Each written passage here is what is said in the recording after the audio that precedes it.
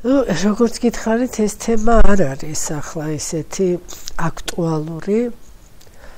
ყოველ შემთხვევისათვის, რაზედაც მე დღეს უნდა ვისაუბრო, ამ მიმართულებით, ამ წლების განმავლობაში არასოდეს არ ყოფილა საუბარი.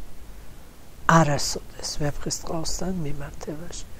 მე კიდეც გამიკვირდა, რომ რატო არ მიაქციეს ყურადღება თუ ვერ მიაქციეს. ახლა ძალიან ბევრი საკითხები იყო ისეთი ვეფხისტყაოსთან დაკავშირებით, რომ მართლა ყურადსაღები იყო. მაგრამ საკითხი იმის შესახებ, რომ აი ამ ხელა ნაწარმოებში ისეთ კულტურის ქვეყანაში, სადაც დედა პრიორიტეტულია, ღვთისმშობლის წილხვედრილ ქვეყანად მოვიაზრებთ ჩვენს ქვეყანას, სადაც ესეთი მითი არსებობს, ამირანის მითი, სადაც ცნობილი არის დედა, დალი, მაგრამ მამა არა, ვინმე მონადირე.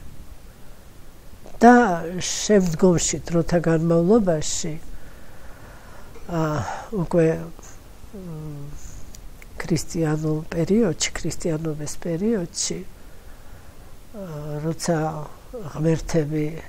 ღმერთი უფრო ზუსტად რო ვთქვათ, წყრება ამირანს, იმიტომ რომ ღმერთთან შეჭიდების ასე ვთქვათ, სურვილი გამოხატა დასჯის მიზნით, მითის ერთ-ერთი ვერსიით, ერთ-ერთი მიმართულებით, ამირანი მიჯაჭულია აფსაათის მთაზე. და პავლე იგოროყვა წერს, რომ აფსაათი ეს არის დალის თეოსოფური სახელი. ანუ ვერსად ვერ მოშორდა დედას.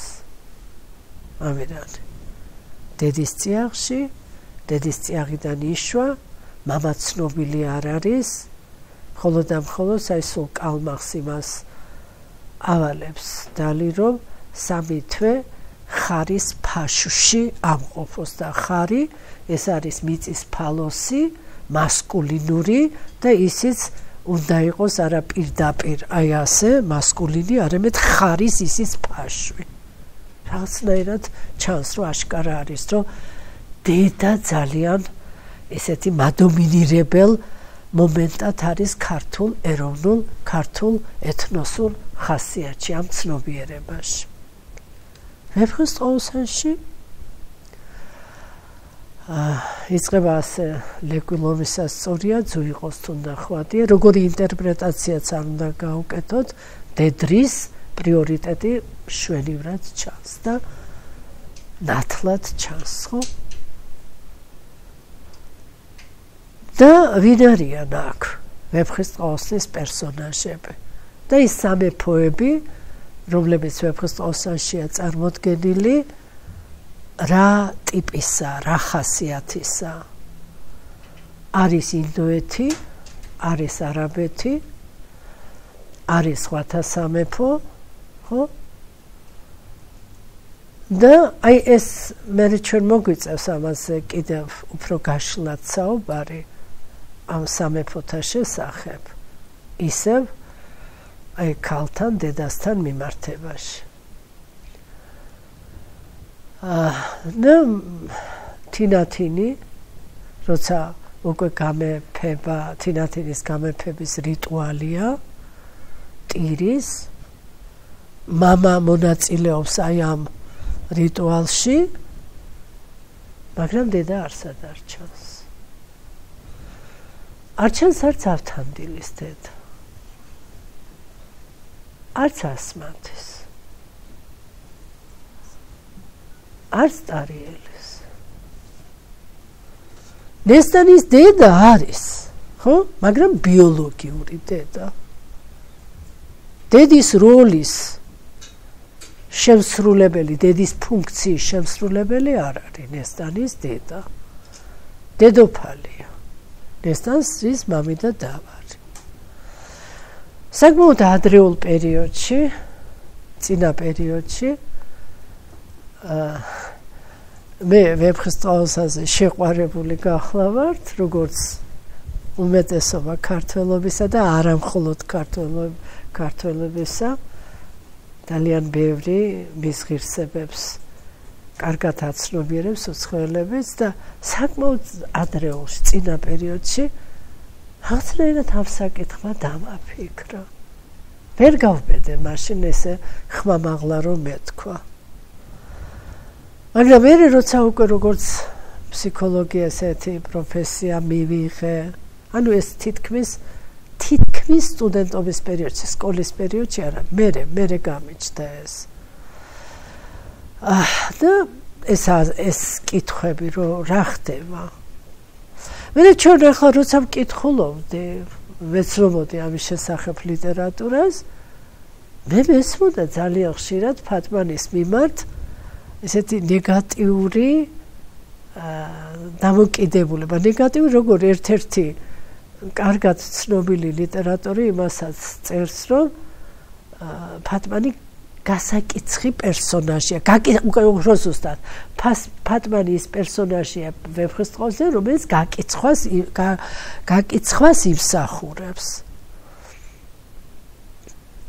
არ ვიცი ახლა გულშემატკივრობის რაღაცა ძალა იყო თუ რა იყო ამ ფატმანის მიმართ. აი მე პატარა ექსკურსს ვაკეთებ იმისაც, რომ რატო გაჩნდა ასეთი ინტერესი ჩემის მხრიდან. მე ასე თუ ისე რაღაც ფსიქოლოგიას გავეცანი, შევეხე რაღაც ისეთ თემებს, არაცნობიერი ფსიქიკურს, ოიდიპოსის კომპლექსს, მე სიყვარულის შესახებ ერიხ ფრომის, საერთოდ ფსიქოლოგიაში. ფრიც რიმანს აქვს ძალიან კარგი რამ სიყვარულის შესახებ და ნელ-ნელა რაღაცა დროთა განმავლობაში რაღაც ცოტა განსხვავებული კუთხით შევხედა. დავენადა რომ ეს ხედვა ჩემთვის შემენახა. და აი დაიწერა ამის შესახებ კიდევაც. აი კაცობრიობის მარადიული პრინციპი და ფატმანი. აი ასეთ. აი ბოლოს ვთქვა ჩვენ რა არის ეს კაცობრიობი, უკაცრავად სამყაროს მარადიული პრინციპი და ფატმანი. აი სამყაროს მარადიულ პრინციპთან რა მიმართებაში შეიძლება იყოს ფატმანი ბოლოსთვის ჩვენ ეს ფინალში გამოგვივა, მე ვფიქრობ მაინც ამისი ასე რეზიუმეს სახით ჩამოყალიბება. ეხლა დაუბრუნდები ისევ რომ დედა არსად არ არის და ერთადერთი დედა ვინც არის ისევ ფატმანი. და ეს როგორ? მეძავი? ქალი რომელიც ფიზიკურად როგორ აქვს რუსთაველს დახასიათებული, ხო? მერე მისი ცხოვრების წესი, მსმელი, ხო? ზიგისვამს კიდეც სტუმრებს ერთობა, ლაღობს, აი ასეთ და ნესტანი რომლის ბიოლოგიური დედოფალია და იერარქიის რა დონეზე იმყოფება. აი ეს ნესტანი ეუბნება ფატმას. დედისა მჯობო დედაო, ხარ უმჯობესი დედისა.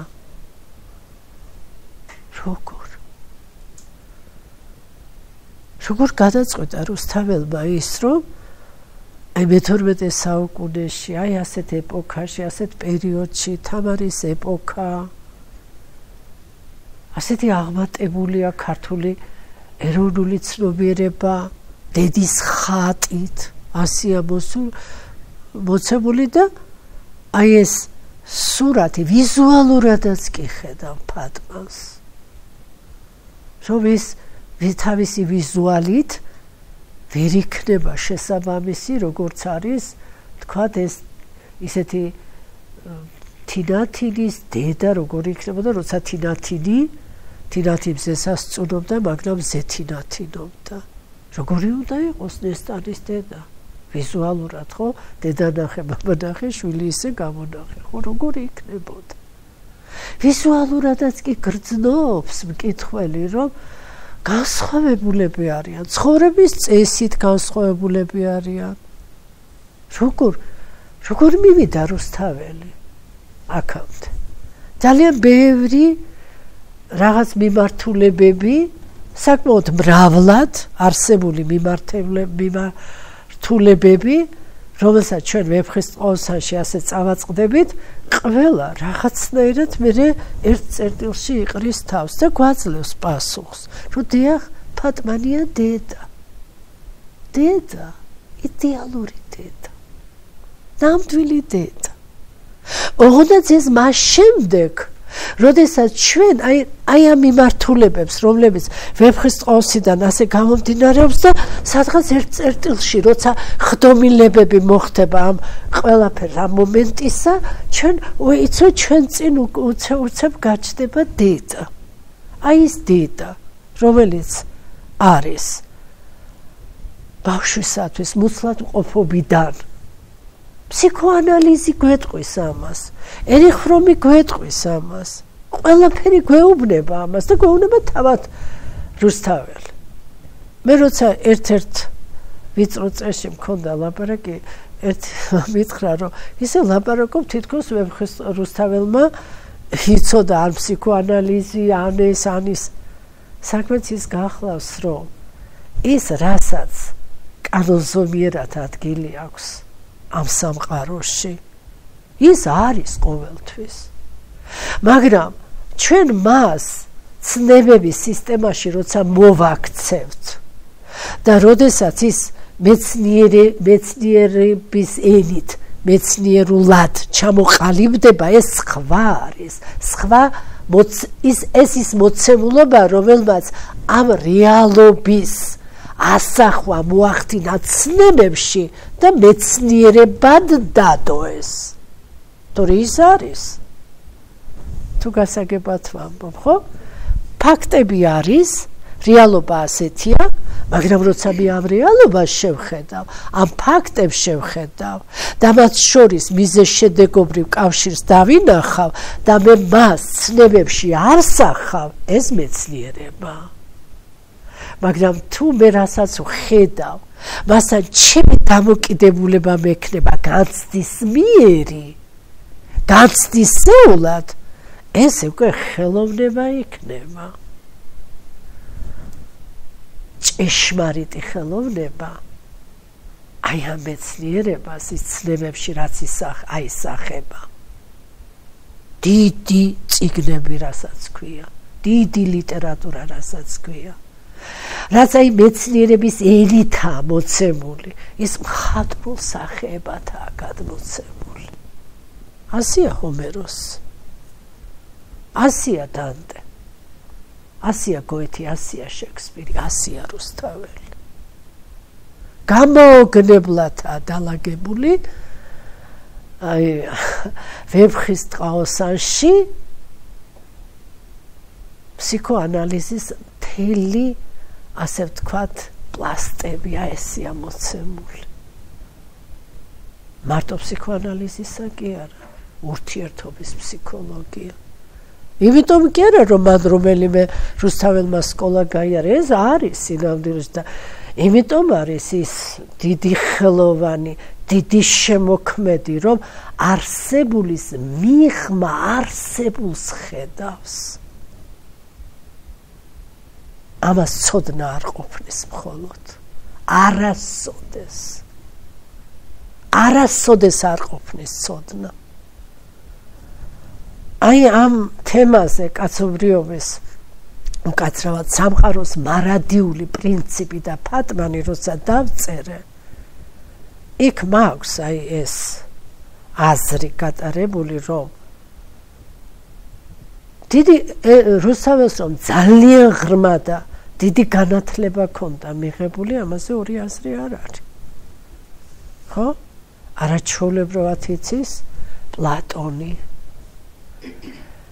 დიონისე არეოპაგელი, ეს ის არის, რაზედაც დგას რუსთაველი ძირითადად. ეს იცის დიონისი არეოპაგელი. ამას საქმეს დაფარულსა ბრძენი დივნოს განაცხადებს. ღმერთი კეთილს მოავლინებს და ბოროტს არ დაბადებს. ეს დივნოს დიონისი არეოპაგელია. მე სიტყვასა ერთსაკ კადრე პლატონისგან სწავლა თქმულსა, სიცრუე და ორ პირობა ავნებს ხორცსა მერმესულსა. პლატონი იცის რუსთაველმა. არაჩვეულებრივად იცის ინდოეთი. ახლა ეს ჩვენ საუბრის ფორმატში არ შედის და ასე გადაუხვიოთ და ლექციების რაღაც კურსი ჩავატაროთ, თორე ინდოეთის ისტორია ვინც იცის და ინდოეთის საერთოდ აი ეს მითები რაც არის, რაც ლეგენდებში არის, რაც მასზე ლაპარაკი რუსთაველს პირდაპირ აქვს მოცემული ვეფხის ტყუილსანში ესეც იცის. ასტრონომია იცის. იცის რა დონეზე რუსთაველმა ასტრონომია, რომ აი უზარმაზარი წიგნია, ეს სქელტანიანი წიგნი შექმნილი რუსთაველი ასტრონომიულ ხედვას. აი როდესაც არის მთვარე ასპიროს მარიხ და გახსოვთ ალბათ თქვენ ხო ზუსტად არის ის პლანეტები ჩამოთვლილი და კოპერნიკამდე თითქმის 2 საუკუნით ადრე ჰელიოცენტრიზმის პრინციპი ჩამოაყალიბა, იმიტომ რომ დედამიწა ამბობს იქ მზე მაბრუნებს და ყველა პლანეტები ასპიროსი, მარიხი, ზუალი, ყველანი აი ამ პლანეტების სახელით რომ ლაპარაკობს რუსთაველი, ყველა ამბობს რომ ისინი მზის ირგვლივ ტრიალებენ. 2 საუკუნის შემდეგ იყო კოპერნიკის ჰელიოცენტრიზმის პრინციპი. მანამდე იყო ის თუ თითქოს დედამიწის ირგვლივ, ანუ იცოდა. საიდან უნდა ცოდნოდა რუსთაველს ეს? მე ძალიან მეშინია ძირითად საკითხიდან ახლა ამან არ გამიტაცოს და ძალიან დიდი დრო არ წაიღოს, მაგრამ მინდა ერთი რამ თქვა და იმიტომ არ მინდა ის ფრაზა ის ერთი ისევ თქვა. მინდა რომ ამას წინ უძღოდეს. აი ეს რის შესაძლებელს ლაპარაკო.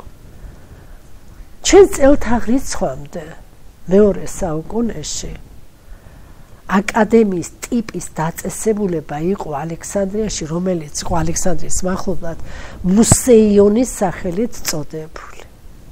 აი ამ მუსეიონში აკადემიის ტიპის დაწესებულება იყო, სადაც მთელი ეს საბერძნეთის აი ამ ხმელთაშუა ზღვის ქვეყნების ყველა წარმომადგენელი ევკლიდი აქ მოღვაწეობდა, პირველი გეოგრაფი აქ იყო, პირველი რუქა, რომელიც დედამიწა არ იყო შედგენილი, მაგრამ აი ინდოეთამდე რო იყო უკვე ცნობილი, იქ შედგა. აი გრძედები და განედები რომ არის, იქ იყო ისე რომ მთელი დედამიწა როგორი იყო არ იცოდნენ შემდგარი.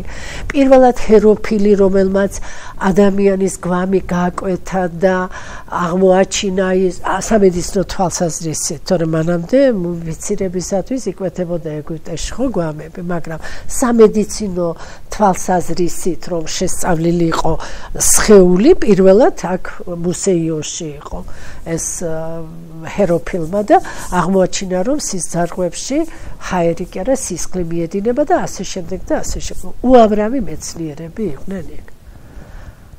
ძალიან დიდი რამ კეთდებოდა აი ამ მუსეიონში და მუსეიონში მოღვაწე მეცნიერებს ეძლეოდათ ყველაფერი, ისინი ისეთი თავისუფალი იყვნენ, არავინ მოთხოვდა პასუხს, ეს რატო დახარჯე, ეს რატო გააკეთე, ხარჯს აღრიცხვა არ დგებოდა, ისე თავისუფალი იყვნენ თავიანთ სამეცნიერულ მოღვაწეობაში და მოქმედებაში, თავისუფლები იყვნენ და აი აქ პირველად ხო არისტაკ სამოსელი თუ არა ვცდები, აი ასეთი იყო უცეფაი შეიძლება ვცებოდი, მაგრამ ესე მგონია, ასე მახსოვს ყოველ შემთხვევისათვის უკვე ჩემ მახსოვრებას დიდად აღარ ვენდობი ფეხსიერებას, რომ პირველად ითქვა, რომ დედამიწა სფეროსებურია და ის ბრუნავს მზის ირგვლივ. და ეს იცოდა რუსთაველი. ჩვენ წელთაღრიცხვამდე მეორე საუკუნეში. მაგრამ ეს ცოდნა როგორც ამბობენ, გადმოტანილი იყო მუსეინესო და არაბეთში. შეიძლება არაბეთიდან, მაგრამ ხო ვიცოდა. არაბეთიდან მიიღო ეს თუ რაღაც. ანუ ეს იყო უაღრესად განსწავლული. რო არაფერი არ თქვა, როგორ იცოდა მუსიკა. როგორ იცოდა მუსიკის გავლენა ადამიანებზე. შესწავლილია ეს. დამუშავებულია ფერების ფსიქოლოგი. რა ვეფხისტყაოსიდან დამუშავებული და ძალიან დიდი მადლობა, რომ დედის თემა ჩვენ დაგვიტოვეს მაინც, ხო? აი ამ კვლევარებმა, ხო? აი ფატმანის თემა უფრო სწორად. ზუსტად რომ თქვა.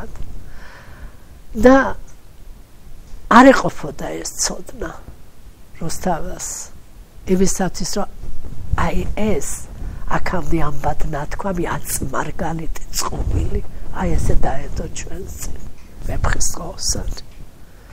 არ არის საკმარისი არც ერთი ცოდნა იმისათვის რომ დაინახო ხედვა კონდეს უზუსტესი და ხედვა კონდეს ისეთი რომ რასაც ხედავ იმის იქეთ იმის მიღმა რომ ხედავდე კიდევ არ არის არც ერთი ცოდნა ამის მომცემი. არა. თუ შენ ძალიან დიდი რამ არ გაიარე. პიროვნულ ტკივილზე თუ არ გადაიარა რაღაცეებმა. რაღაცა თუ არ მოხდა ისეთი რომ შენ აი ეს ხედვა ზუსტად, რასაც აი ეს საგნები და ყოფითი სივრციდან არ გაგიყვანა იმ რაღაც დიდმა განსაცდელმა, ისეთი ხედვა, როგორც ჰომეროს ჰქონდა, როგორც დანტეს ჰქონდა, როგორც რუსთაველს, ესე არ ხდება. ამიტომ აღარაა გასაკვირი, სად და რაში მიაგნო მან, რა სივრცეში მიაგნო მან ფატმანს.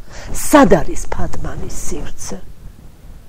ის რომ დიდ არისტოკრატიულ ფენას ეკუთვნოდა, მიეკუთვნებოდა რუსთაველი როგორც პერსონა, ცხადზე უცხადესია. იმიტომ რომ ასეთ განათლებას ვერ მიიღებდი იმ დროს. ახლაც კი ვერ მიიღებ. როდესაც ინფორმაციის ისეთი საშუალებებია, ხო? დაჯდები აგერ ინტერნეტთან და მიიღებ ინფორმაციას. ინტერნეტით მიღებული ინფორმაცია ის ხო არ არის, რომელსაც ცოდნა ქვია. ვერ იქნება, ხო? ანუ არასოდეს არ არის აკადემიური ცოდნის მიღებაზე უფრო მეტად ღირებული ცოდნის მიღების წყარო. არ არის ასეთი რამე. მით უმეტეს მაშინ, როცა ერთადერთი ეს იყო. ანუ მას ძალიან დიდი განათლება, დიდი ცოდნა ჰქონდა მიღებული და დიდი განსაცდელიც კი. და ამიტომ ყველაფერს ხედავდა. ყველაფერს ხედავდა. როცა ქრისტე ჯვარზეა გაკრული, მაშინ შესძლო მან ყველაზე დიდი და მაღალი ხედვით დაენახა. შეიხედა სამყაროს. თორე ჩვეულებრივი ყოფით ცხოვრებაში თვით ქრისტეც როცა ხარ ვერ შეძლებ რომ ლმობიერების იმ ხარისხში ამაღლდე ტკივილით ლმობიერების იმ ხარისხში რომ თქვა შენ ვინ ჯვარზე გაგაკრა იქ დაინახო ხედვაში ხელი არ შეგეშალოს ტკივილმა ხელი არ შეგეშალოს გაგანათოს გაგასხივოსნოს უფალო შეუდერა მე თუ არა იციან რასა იქმნან. აი ესეთი ტკივილი თუ დაგანახებს. რა ტკივილი შეიძლებოდა ყოფილიყო ეს, ამაზე დღეს ჩვენ ვერ ვისაუბრებ. თუმცა ამ ტკივილის შესახებ საუბარი ლეგიტიმურია და ამის შესახებ გარკვეული აზრი არსებობს. თუმცა ეს ჩვენ თემას არ ეხება ახლა. ახლა რაც ეხება თემას, რა დაინახა იქედან? აი დიდი ტკივილიდან რომ შეიძლებოდა დანახვა მე-12 საუკუნეში დაინახა რუსთაველმა სად არის ნამდვილი ცხოვრება სად არის რომელ სოციალური იერარქიაშია რომელ ფენაში არის და რას ქვია ნამდვილი ცხოვრება სად არის სადაც ადამიანი ეძლევა ადამიანად ყოფნის ყველა პირობა ისეთი პირობა, სადაც თვითონ არის თავისი თავის და თავისი ცხოვრების ავტორი, შემოქმედი, შემქმნელი. არ ვიცი რამდენად გასაგებად გამომდის, მაგრამ მინდა რომ ეს კარგად გამოვიდეს ნათქვამი. რა არის ეს? რა სივრცე უნდა არსებობდეს ისეთი? როგორი უნდა იყოს, რა სივრცე უნდა იყოს ისეთი, სადაც შენ როგორც ადამიანი გეძლევა საშუალება რომ შექმნა შენი თავი. არაფრიდან რომ უნდა შექმნა შენი თავი. ჩვენ ხომ არ ვიბადებით ისეთებად, როგორებიცა ვართ, კარგები თუ ცუდები, სულ ერთია. ჩვენ ვქმნით ამას, ხო? და რა სივრცეა ის, სად იქმნება და რა პირობები გეძლევა იქ, რა არის იქ, რა წინაპირობებია ამისათვის. და აი რუსთაველთან როგორა. მივყვებით ისე, რომ ხომ არ გავიფანტეთ ძალიან, ხო? აი ახლა უყურეთ როგორ არის. არის ინდოეთის სამეფო, არაბეთის სამეფო. მეფე, დედოფალი, ყველა პირობა, ყველაფერი საუკეთესო. იქ არის იქ პლატონს ციტირებენ, იქ დიონისე არეოპაგელს იცნობენ, იქ აღმატებული მდგომარეობა არის, ხო? აზროვნების, ცნობიერების, ხელოვნების და ასე შემდეგ. მაგრამ არის აი აგერ სხვათა სამეფო, ვაჭართა ფენა. სადაც ცხოვრება ესე ყველაფერი ხდება, ყველაფერი. ხო? რაც აი მიწიერი ცხოვრება რომ ვთქვათ, ყოფითობა რომ ვთქვათ. მიწიერი ყოფითობა. აი დიონისე არეოპაგელთან, სადაც არის აი ანგელოსთა დასი და 9 იერარქია, სადაც არის მოცემული. ეს 9 იერარქია, რომელიც დიონისე არეოპაგელთან არის, შეიძლება ჩვენ ამას უწოდოთ, იცით, როგორც სალავიოვი უწოდებდა, ამბობდა, ეს არის ცნებათა სამყარო, პლატონისთვის იდეათა სამყარო, არის აი ეს ღირებულებები, მარადიული ფასეულობები, ხო? აი ეს არის, აი რომელიც აი ესე გვეძლევა, ასე გვაქვს ჩვენ მოცემული. და არის ყოფითობა, ყოველდღიურობა, მიწიერი ყოფნა აი აქ. აი აქ. იქ თუ ანგელოსთა დასში ვართ, ანგელოზები ვართ. მაგრამ ჩვენ აი ადამიანები მოკვდავები აქა ვართ. აი აქ. და ვიყოთ ასე, დავრჩეთ ასე, აი ასე მიწიერ არსებებად მოკვდავებად ასე. თუ რა ვქნათ? ჩვენი ცხოვრების წესი საი წარმართოთ, აი აქეთ და აი ეს შევახვედროთ ერთმანეთად. გიორგი მერჩულე რო ამბობს გრიგოლ ხანძთელის შესახებ. ზეცისა კაცი და მიწისა ანგელოზი. ეს ხო კავშირი არის ამ მიწიერ ყოფითობასა და იმ ზეციურთან, ხო? იდეალურსა, რაღაც იდეალურთან. ეს ხო კავშირი, ამას ოლამს უწოდებენ. აქ კიდე ძალიან ბევრი სიმბოლოები იყრის, იცით, თავს ინდური ისევ. აი ინდური იყო ასეთი წყალი, ცეცხლი, მიწა, ჰაერი, მიწირდა შუაში არის ნაძვის ხე, სიცოცხლის ხე, რასაც უწოდებენ, ნაძვის განაპირობა არის ამისი სიმბოლო, რომელიც ერთდროულად იზრდება ქვემოდან ზემოდან, ზემოდან ქვემოთ, ასე ტოტები, ხო? ეს კავშირია მთავარი. მთავარია კავშირი ამასა და ამას შორის. ეს კავშირია. ესაა სამყაროს უნივერსალური პრინციპი, რომ ეს კავშირი შექმნა. შენ ერთმა მოკვდავმა ადამიანმა და უერთდები ამით იმ ერთს მარადიულს. აქ ეს სიმრავლე ის ერთია, მარადიულია. ეს ერთისა და მრავლის მიმართებაა.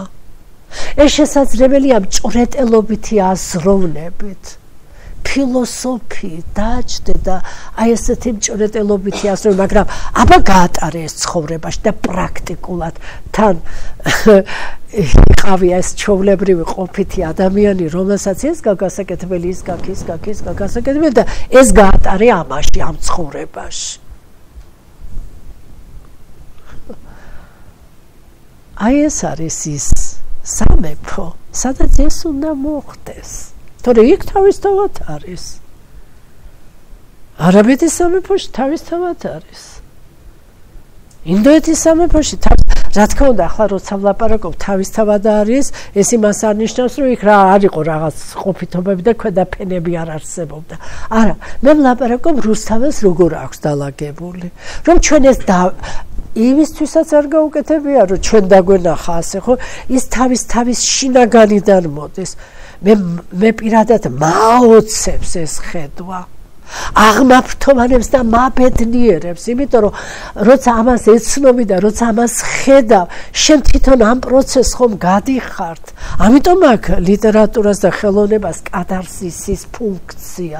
დიახ, აქვს კათარსისის ფუნქცია, იმიტომ რომ შენ გადიხარ აი ამ პროცესში. და აქ ამ ვაჭართა სამეფოში, სადაც ფატმანი არის, აქ უნდა განხორციელდეს ის უზენაესი აქ და ვინც ამას განახორციელებს და ვინც ამას ასე ვთქვათ რეალობაში გადმოიტანს, რეალობაში ეს მეტაფიზიკური სამყაროა. ხო, ასეც შეიძლება შევხედოთ. რეალობის მიღმა ოდის რეალობა, ობიექტური იდეალიზმის სახელით, რომ თქვათ ისე შედარებას ვაკეთებ, რა თქმა უნდა, თორე იქ სხვა რაღაც მომენტებიც არის, ხო? ის უნდა გადმოიტანო, აქ აი ამაში განახორციელო ერთი მრავალში. და ის ერთი მრავალში რომ გადმოიტანო და განახორციელო, აი აქ ხარ შენ უკვე ის, რომელსაც ამ ქვეყნიური, ასე ვთქვათ, არსებობით კაცი განღმერთდები. მოკვდავი უკვდავებას უერთდები. აი ამ პროცესით ხარ, ამით ხარ. ვაჭართა სამეფოში საჩუქარიც გარკვეულ მერკანტილურ ინტერესებთანაა დაკავშირებული. იქ რა უნდა აჩუქონ მეფეს, ხო? დესტანი აჩუქეს, დესტანი უნდა აჩუქონ, ხო? ასე.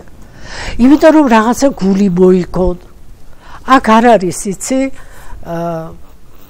რომ ეს გაცემა, სიუხვე, რომელიც არის ის ამ არისტოკრატიულ და ამ ისეთი სამეფოებისათვის, ანუ სივრცისათვის დამახასიათებელი აქ ამას არ ცნობენ. ეს ის სივრცე არ არის, მაგრამ ეს შენ უნდა გააკეთო, შენ აქ ხარ და ჩვენ ყველანი ისე აქ ვართ. არავინ არ არის იქ, აქ ვართ ჩვენ ყველანი. და საინტერესო არის, ეხლა უბრალოდ ცოტა გადავხვევ თემი და იმიტომ არ მინდა რომ ეს გამორჩეს სიტუაცია გვაძლევს ამის მომენტს რომ ეს თქვა. აქ არის კიდე ქაჯთა სამეფო, ქაჯები. რა საოცრება არიან ეს ქაჯები. ის ქაჯები რუსთაველთან რომა ახლაც არიან აქ. ის სულ არის. აი ქაჯთა სამეფოს გადავლეთ თვალი რა კიდევ. მეფხის ყოსანჯი ქაჯებს მიაქციეთ ყურადღება. ეს არის რა იცით? სულ ყველა დროში, ყველა ეპოქაში, ყველა სისტემაში, ყველა კუთხეში, ყველა კუნძულში არის. სულ მარადიული. და როგორ წერს რუსთაველი, რომ ესო არ არიანო რაიმე გრძნეულია, ჩვენსავით ხორციელანი არიანო. ანუ ადამიანები არიანო. და როგორია მათი ცხოვრების წესი. ზუსტად ის ქაჯები გეუბნებით, რომ ახლა აქ არიან, აქ ჩვენს ცხოვრებაში და იქნებიან. და იქ მოხდა ნესტანი. დაუბრუნდები ფატმას, ეს ამ თემამ თუ გამიტაცა წავალ იქეთ. მაგრამ არ დავჭეს ჩემი თვის მნიშვნელოვანი პერსონაჟი ფატმანი და აი უნდა ვთქვათ რა არის სამყაროს უნივერსალური პრინციპი ფატმანის სახით. აი ფატმანი არის აი აქ ამ მიწიერ სამყაროში. და აი მიწიერი სამყაროს ფატმანი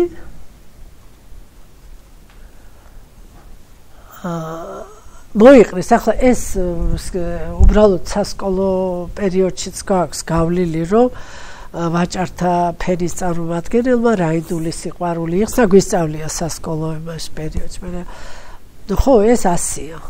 იხსნა რა ვინ მისცა ეს ძალა და რა მისცა ეს ძალა ამათ. დაიახავს ეს ავთანდილი კიდე ცალკე ფენომენია, ვერც ამას ვერ გავყვებეთ ჩვენ, რომ გაგვიყვან სადღაც იქეთ.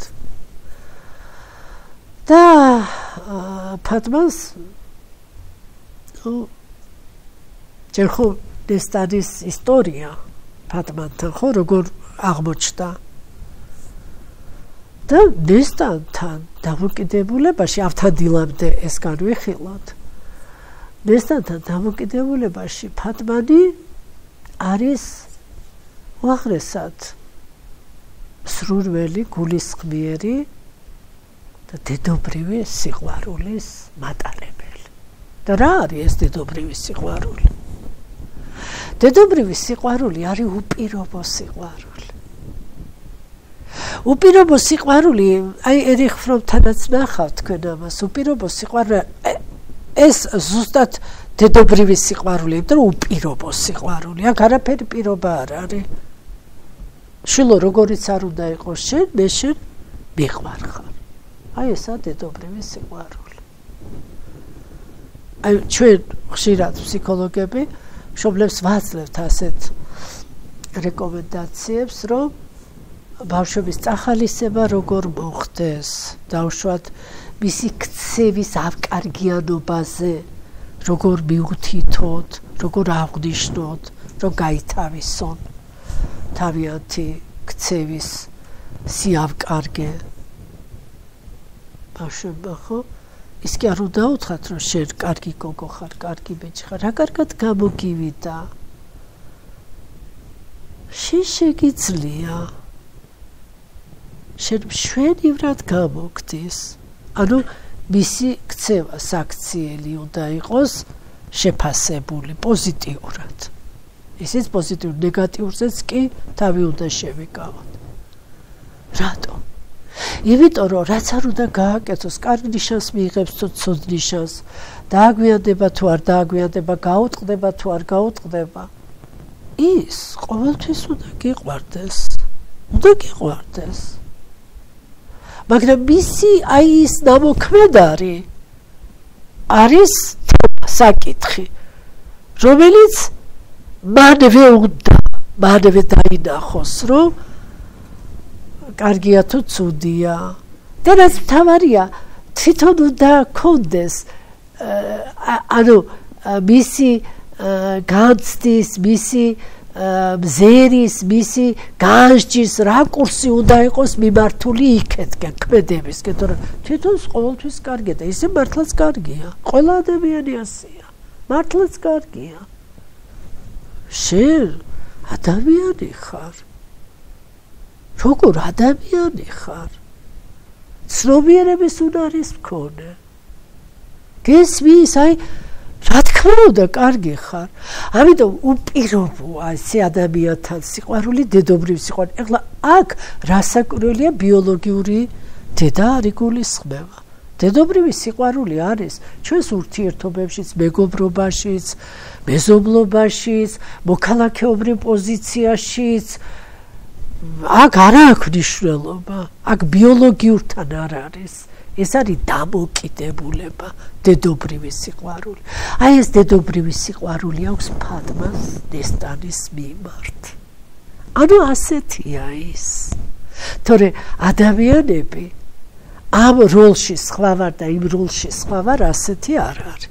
აი ხშირად ვთქვამთ, რომ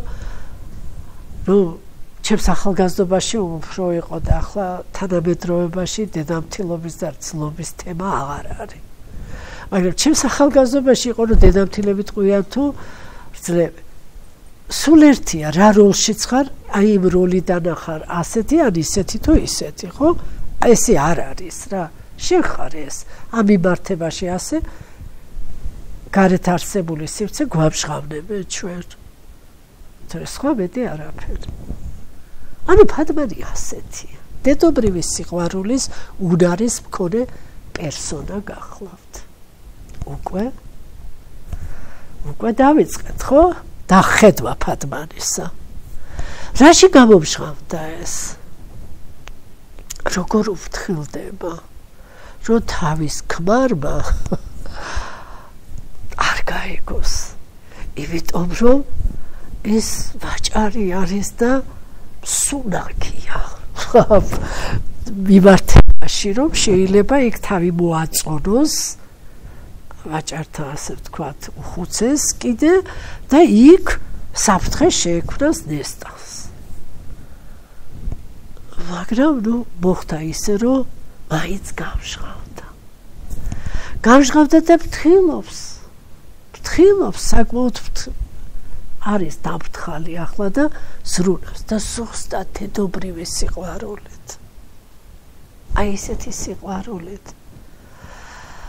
აი სურიკალას რო უშვებს ბებები აირკვდა ილარიოში და აი ახლა ეს ჩაიდე და აი ახლა ეს არ დაგეკარგოს და აი ახლა ანუ აი ესეთი დედობრივი მზრუნველობით, იმიტომ რომ აი დაინახო მოსალოდნელი საფრთხეები ან რაღაც განსაცდელები ან გაიხედო და განჭვრიტო შორს სადღაც რაღაცა, ხო? ამას ვერ შეძლებ თუ სიყვარული არა გაქვს. ასე ხედვა თავისთავად არ გეძლევა. ყველაფრის ძირი არის სიყვარული. და რომ არ ქონდეს ეს დედობრივი სიყვარული, უპირობო სიყვარული ფატმას არ ქონოდა ნესტანის მიმართ, როგორ უნდა მოეფიქრებია ამ ვაჭრის ცოლს, ვაჭართა წრის წარმოადგენს, მაგრამ აი ის მაღალი იერარქიაში რომაა, ანგელოსთან დასში რომ ღირებულებებია, იმ პატონის იდეათა სამყაროში რომ იდეები არის, სიკეთის იდეა არსებობს, სიყვარულის იდეა არსებობს, ცნებათა სისტემაში რომ არსებობს აი ეს მარადიული ცნებები, ხო? ის გადმოაქ ახლა აქ ფატმას და ამ ყოფითობაში აცოცხლებს. ქმედებაში გადაყვავს ის იდეები, თორე ის იდეები თუ ქმედებაში არ გადმოიყვანეთ, დამარხული ოქროს იგავია ზუსტად და მოქმედია ფატმანი. ფატმანი ანგელოზია აქ.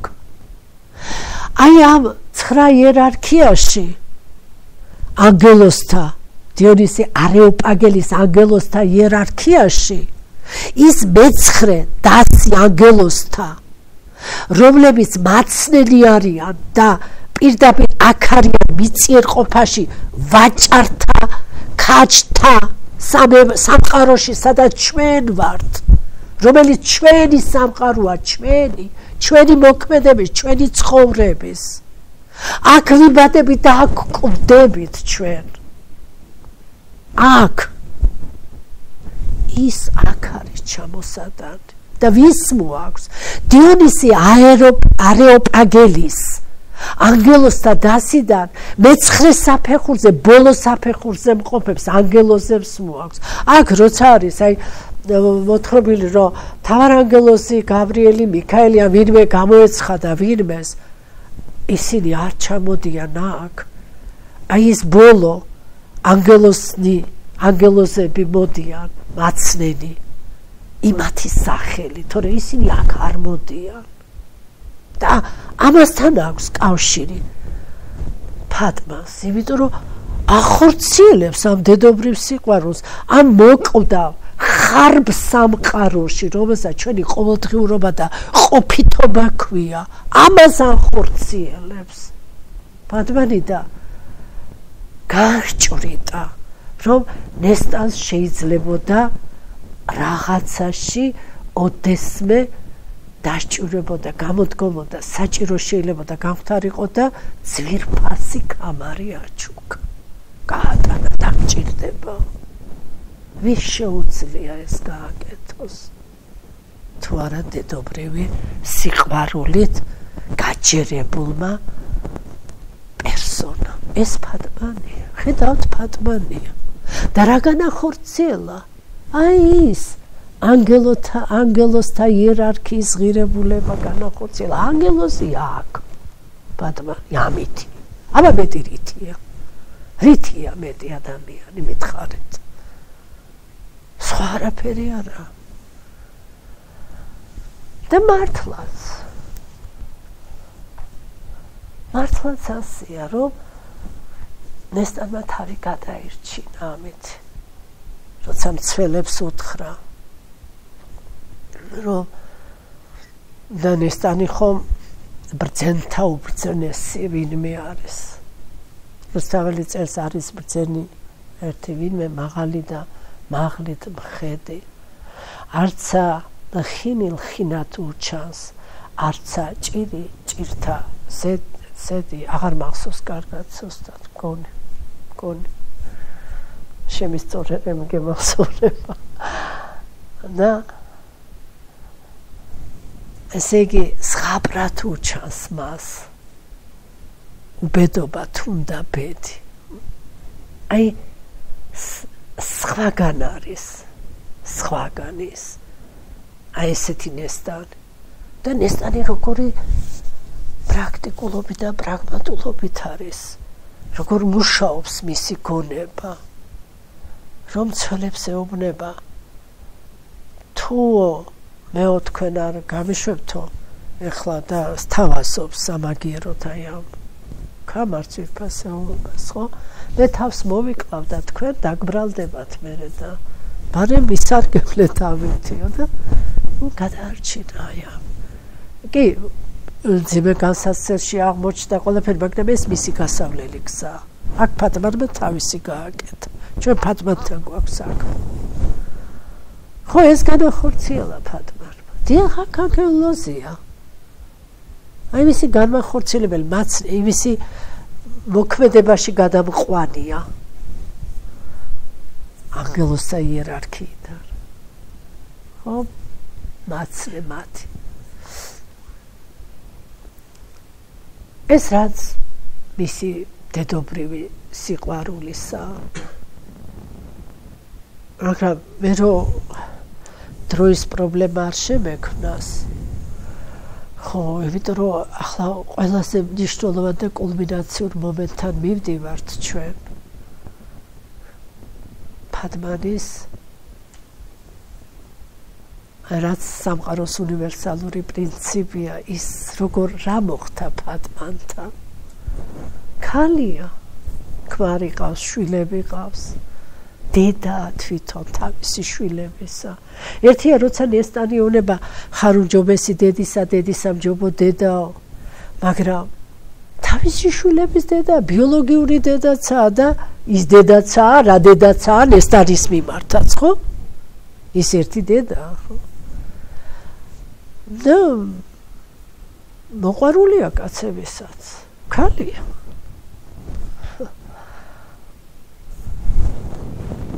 და ძალიან ბევრი ისეთი ადგილებია, ისეთი მომენტები არის. მოეწონა ავთანდილი. ძალიან მოეწონა მოხდენილი ავთანდილი. ავთანდილსაც გათვლილი აქვს, რომ აქ რატო მოვიდა? იმიტომ რომ აქ ბევრი ვინმე ამბავი იყრის თავს და აქ შეიძლება გაიგოს რაიმე ნესტანის შესახებ. გაუმართლა და ავთანდეს. არ ვიცი ახლა რამდენად გაუმართლა ფატმანს, მაგრამ ჯერჯერობით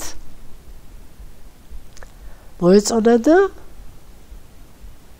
სამჯრო წერილი გაუგზავნა. ნახა ავთანდილმა რა უთქვამს, რა მოუჩმახავს, რა წიგნი მოუწერია. ნახეთ რუსთაველი რა შვება. ერთის მხრივ რა ყვავი ვარცაიშოვის თავი ბულბული გონია. რა უთქვამს, რა მოუჩმახავს, რა წიგნი მოუწერიაო, ასე აბურთავებს თითქოს ამ ჩვენ ფატმას და მეორეს მხრივ აგერ იმხელა რაღაცა მისიას ასრულებს ის. და რა არის ეს? რას ეფარვის რუსთაველი, რა უნდა, სად უნდა, რა შემოაქვს შეფარვით აქ? რა თქმა უნდა, წინასწარ განზრახვებით ამას ხელოვანი ვერ გააკეთებს, მაგრამ მისი საკუთარი ტკივილი და მისი განსაცდელი და მისი ცოდნიდან, მისი ხედვიდან, მისი მთლიან პიროვნებისეული მოცემულობიდან ითქმა ეს, ითქმა. და მიაღწია თავის საწადელს ფატმანმა და მას ღამეს ფატმანს იამა ავთანდილთანა წოლითა დაწვა ავთანდილთან. მაგრამ ხო ის საოცრება. ავთანდილ ქმარი ყავს. ავთანდილთან დაწვა. მაგრამ შუაში კიდე ერთი კაცი აქვს ჭაშნაგი. ეხლა ჭაშნაგერი შემოუსწრებს, ხო გახსოვთ ეხლა ეს ადგილი. და ჭაშნაგერი გაბრაზდება. საბართლიანად. რას ვერჩით? მაგრამ დაემუქრება შვილებით ქვრით, დაემუქრება, ხო? გახსოვთ ეს ადგილი. ფატმას ჭაშნაგირი რო და უკვე შეშფოთდა დედა ფატმაში და ავალებს ავთანდილს რომ უნდა მოკლა ჭაშნაგირი. ერთი ჩემი მეგობარი აი მის ნიჭიერებას თაყვანს ვცევ. უაღრესად განსწავლული ჭკვიანი ადამიანი. ერთხელ ამასთან დაკავშირებით მეუბნებოდა, რა არის რუსთაველმა რამდენი ვინმე ჯერია ნადირობის დროს დახოცა ეს ცხოველების სისხლის მდინარეები მოდიოდა, მერე ის მოკლეს, ეს მოკლეს, ხარაშას ძეს რა ამბავია, რა ხდება, მერე ეს ჭაშნაგირი როგორ მოკლა, რასაცოდავა, რა უბედურება რაღაცა არის, ხო? მართლა არის ეს აზრი რა და ასე რომ შეხედავ სრულიად ლოგიკურია და ლეგიტიმური ეს შეფასება და კითხვა. მაგრამ უნდა გვახსოვდეს სულ რა არის მსხვერპლს შეწირვა. მსხვერპლს შეწირვა ტკივილია, ადვილი არ არის. არსად, არასოდეს. როცა მორიას მთაზეო აბრაამმა აი ისაკი აიყვანა ემისათვის რომ ღმერთისათვის შეეწირა და ღმერთი კიდე ამას ითხოვს დამადასტურებლად იმისა რომ აბრაამს უყვარს კი ღმერთი ჭეშმარიტია მისი სიყვარული ღმერთის მიმართ და გამოცდა მოწყობილი რომ და მართლაც აბრაამს დიდი სიყვარული აქვს იმ ღმერთისა. მე ახლა ცოტა ხნით გავჩუმდები, დავტოვებ ამას, ამ თემას. და რას ნიშნავს ღმერთის სიყვარული ერთი სიტყვით მაინც მინდა გითხრათ. ღმერთის სიყვარული, როცა ღმერთი ითხოვს, რომ თუ მე გიყვარ ვარ, შენი შვილი შემომწირე. ნუ მანამდე იყო ხო ეს შვილშეწირვები და რაღაცები, მაგრამ მე ამ კონკრეტულ მომენტზე ვლაპარაკობ. თუ შენ გიყვარს, გიყვარ ვარ, ღმერთი ეუბნება ადამიანს. მაშინ შემომწირე შენი შვილი ისააკი. და მიყავს აბრაამს, ხო? აი ამ მორიას მთაზე. ესე მომარჩვებული თანით რო ხელი უნდა გამოჭრას შეწიროს შვილი და ღმერთი უკვე ანგელოს გამოაცხადებს და იქ ეკალბარდებში ცხვარს ბატკანს აჩვენებს ნიშნად იმისა რომ ის შეწიროს და რა შეჭირდება ღმერთზე საქმეც ის გახლავთ რომ რა არის ღმერთი არის ერთი და დანარჩენი ყველაფერი მრავალია ერთი უნდა განთავსდეს ამ მრავალში და თუ ის ერთი სიყვარული არ აქვს იმ ერთის ისი ამ მრავალთან როგორ გექნება შეხება გექნება როგორც აი ყველაფერ მსხურევადთან არა მოსაფერებელთან არა მოსაკრძალველთან საკრძალველთან კი არ გექნება შეხება გექნება აი სუფთა მიწიერთან მაგრამ ამ მიწიერში ანუ ამ რავალში თუ ის ერთი არის ჩადებული ყველაში ღმერთია და ყველაფერში ღმერთია მაშინ ხო აი იმიტომაა ის ერთი იმიტომ ითხოვს ღმერთი რომ მე უნდა გიყვარდეო იმიტომ რომ თუ ის გიყვარს ყველაფერი გიყვარს იმიტომ რომ ის ყველაში და ყველაფერშია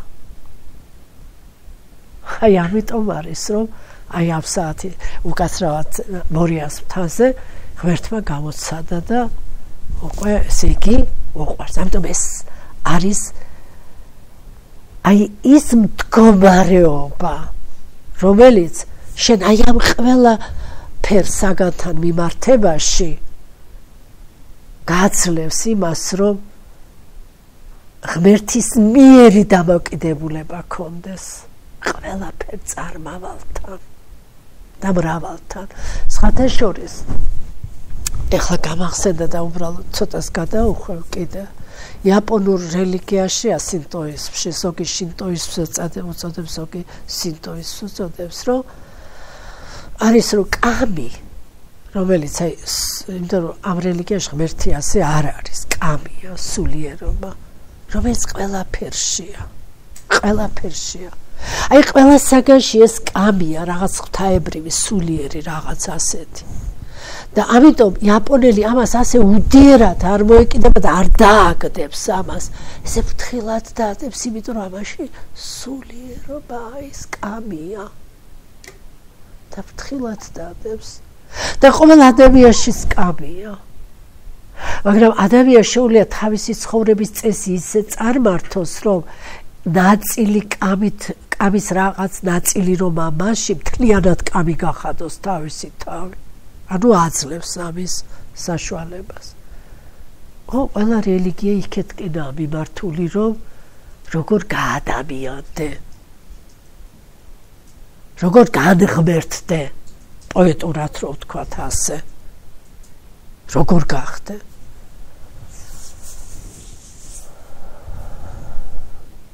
და აი ფატმანთანაც ასე გამოდის იცი მსხვერპლი გასაღებია ეს იმიტომ რომ ეს ასე არ ხდება ასე რომ აი ესე იმიტომ რომ ეს ცხოვრების ასეთია წესი რომ მსხვერპლის გაღების გარეშე ჩვენ პიროვნულადაც როცა ზრდას ვახდეთ ადამიანები რაღაცას თვევთ და ავდივართ ხო მე კიდე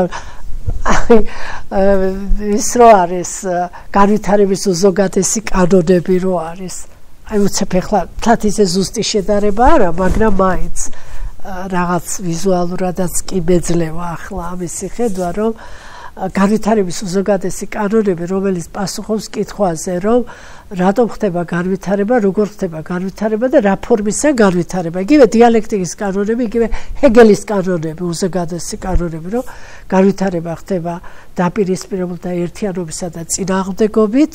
პირველი კანონი ესა, მეორე არის რაოდენობის ცვლილებიდან და პირიქით, რაოდენობიდან თვისობრიში და თვისობრიდან რაოდენობაში გადასვლის კანონი და მესამე ვარყოფის კანონი.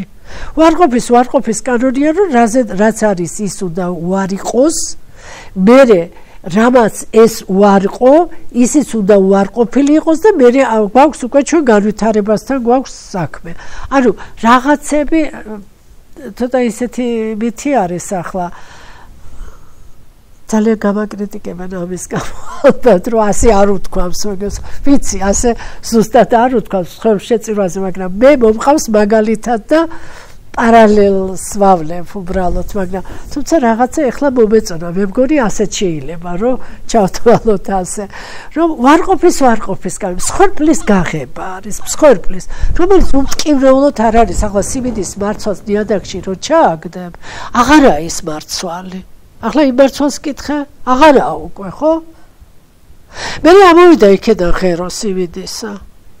მე ესეც აღარ ამან ხო ღერო უარყო ეს მარცვალი.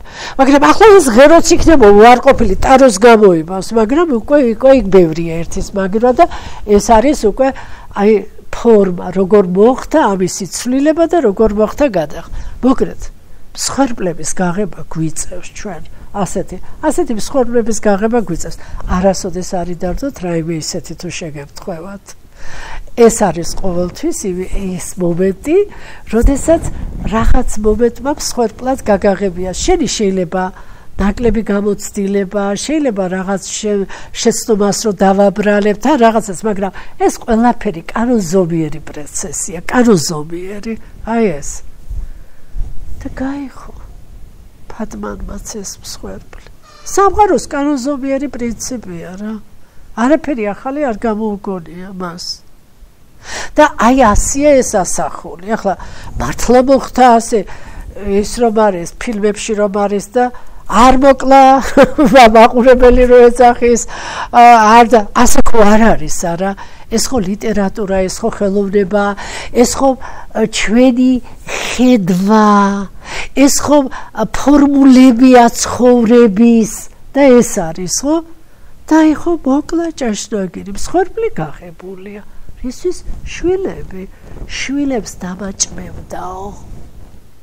ფატმანი ამ ერთ სიტყვას ეუბნება, მერე ტარიელს რომ უკაცრავად ავთანდილს როცა ბრუნდება და ამბეჭდია და ისის დასტურს ითხოვს. ახლა ასე რომ შეხედავ რა სასტიკი ადამიანია ხო, მაგრამ ასე არ იხედება ეს ასე. ეს სიღრმიდან ასე იხედება. ახლა ზედაპირულად სხვა არის ხედვა და ეს სიღრმეში ეს არის. და შევხედოთ ყველაფერს თუ ეს ასე არ არის. და ეს ასე მოხდა. გაღებულია მსხვერპლი. ეხლა დგება საკითხი იმის შესახებ. ნახეთ, ავთანდილი და ფატმანი წანან ერთად. იმ ხამეს ფატმანს იამ ავთანდილთანა წოლითა. რა ხდება მერე? მერე უკვე აი ეკლესიასტეში არის რომ ყოველივეს თავისი დრო აქვს.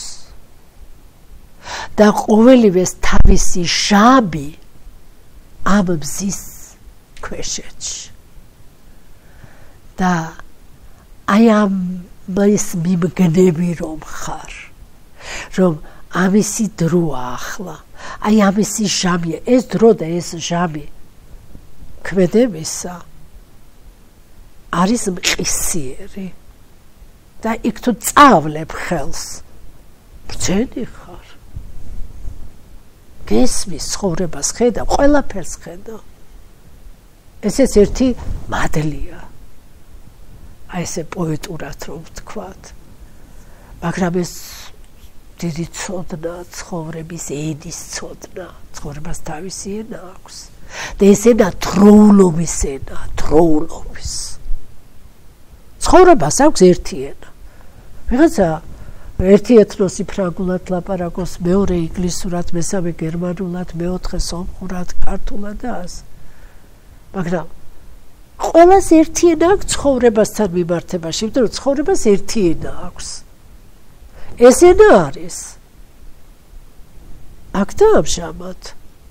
აი ეხლა ამ წუთში რა გაქვს? რა გეძლევა რო გააკეთო? რა გეძლევა? რაც იყო, რაც არის, არც წარსული არსებობს, არც მომავალი. არსებობს აწმყო. აწმყოშია წარსული გამოცდილების სახით. და თუ გამოცდილების სახით არ არის წარსული აწმყოში, ის წარსული შენ არ აქვს. და იმ დროში შენ არც გიცხოვრია. თუ ის გამოცდილების სახით არ აქვს. და მომავალი რის სახით აქვს? აქ რასაც აკეთებ იმ სახით აქვს. ანუ ყველაფერი არის აწმყო. ყველაფერი არის აქ და ამჟამად. არ არის სხვა. სადა? წინ გუში წინ და იმის წინ. ნახეთ ქართულად როგორაა? ძალიან მომწონს მე ეს. ჩვენ ვამბობთ გუში წინ. შარშან წინ. ბიჭო, შარშა თუ იყო წინ როგორაა? ენა საოცარი მეტყველია თავის თავად. ხო? ენა რო გეტყვის, ისე ვერაფერს ვერ გეტყვის. ენა რო გეტყვის, წუთის სოფელიო. ახლა შენ აპირებ მარადიულად ყოფნას სამსახურში, შენი კარგი სახლით, შენი კარგი მანქანით და შენი კარგად მოწყობილი ცხოვრებით. როცა სიტყვა გეუბნებიან წუთის სოფელიო. და რითი გინდა ახლა ეს წუთი სოფელი ამ ქვეყნიურობაა, ხო? სიტყვა სოფელი ქართულად ამ ქვეყნიურობა. რითი გინდა გააჩერო? ამ სასახლით და ამ მანქანით და ამ მდგომარეობით? დაუკვირდი რა ამ სიტყვას. ვერ გააჩერებ. წუთი სოფელი. აი ესე არის, იცი? შარშან წინ, გუშინ წინ. ეს წინ არის, რომ ის რაც იყო, აქ მაქვს და აქ და ამჟამად ამასთან რა დამოკიდებულებაც მაქვს და რა ადეკვატურობითაც ვარ, ის მომავალიც არის აქ. ხვალ კი არ არის, აქ არის. აი ესა. ეს არის ზუსტად ავთანდილისა და ფატმანის ურთიერთობაში. ზუსტად. ეგ არის. ამას ახორციელებს ფატმანი. ზუსტად და ავთანდილი. ნახეთ, ყველაფერს თავისი დრო აქვს და თავისი ჟამი ამ ზის ქვეშეთში. და ავთანდილი ეუბნება უკვე ფატმას, რომ ის აქ სატრფომ გამოაგზავნა. ის ჩემი მეგობარი მეუბნებოდა, ვერავინ ვერ გაუგო ამ ფატმას, ისა უჭმიანესი ადამიანი, იცოდეთ.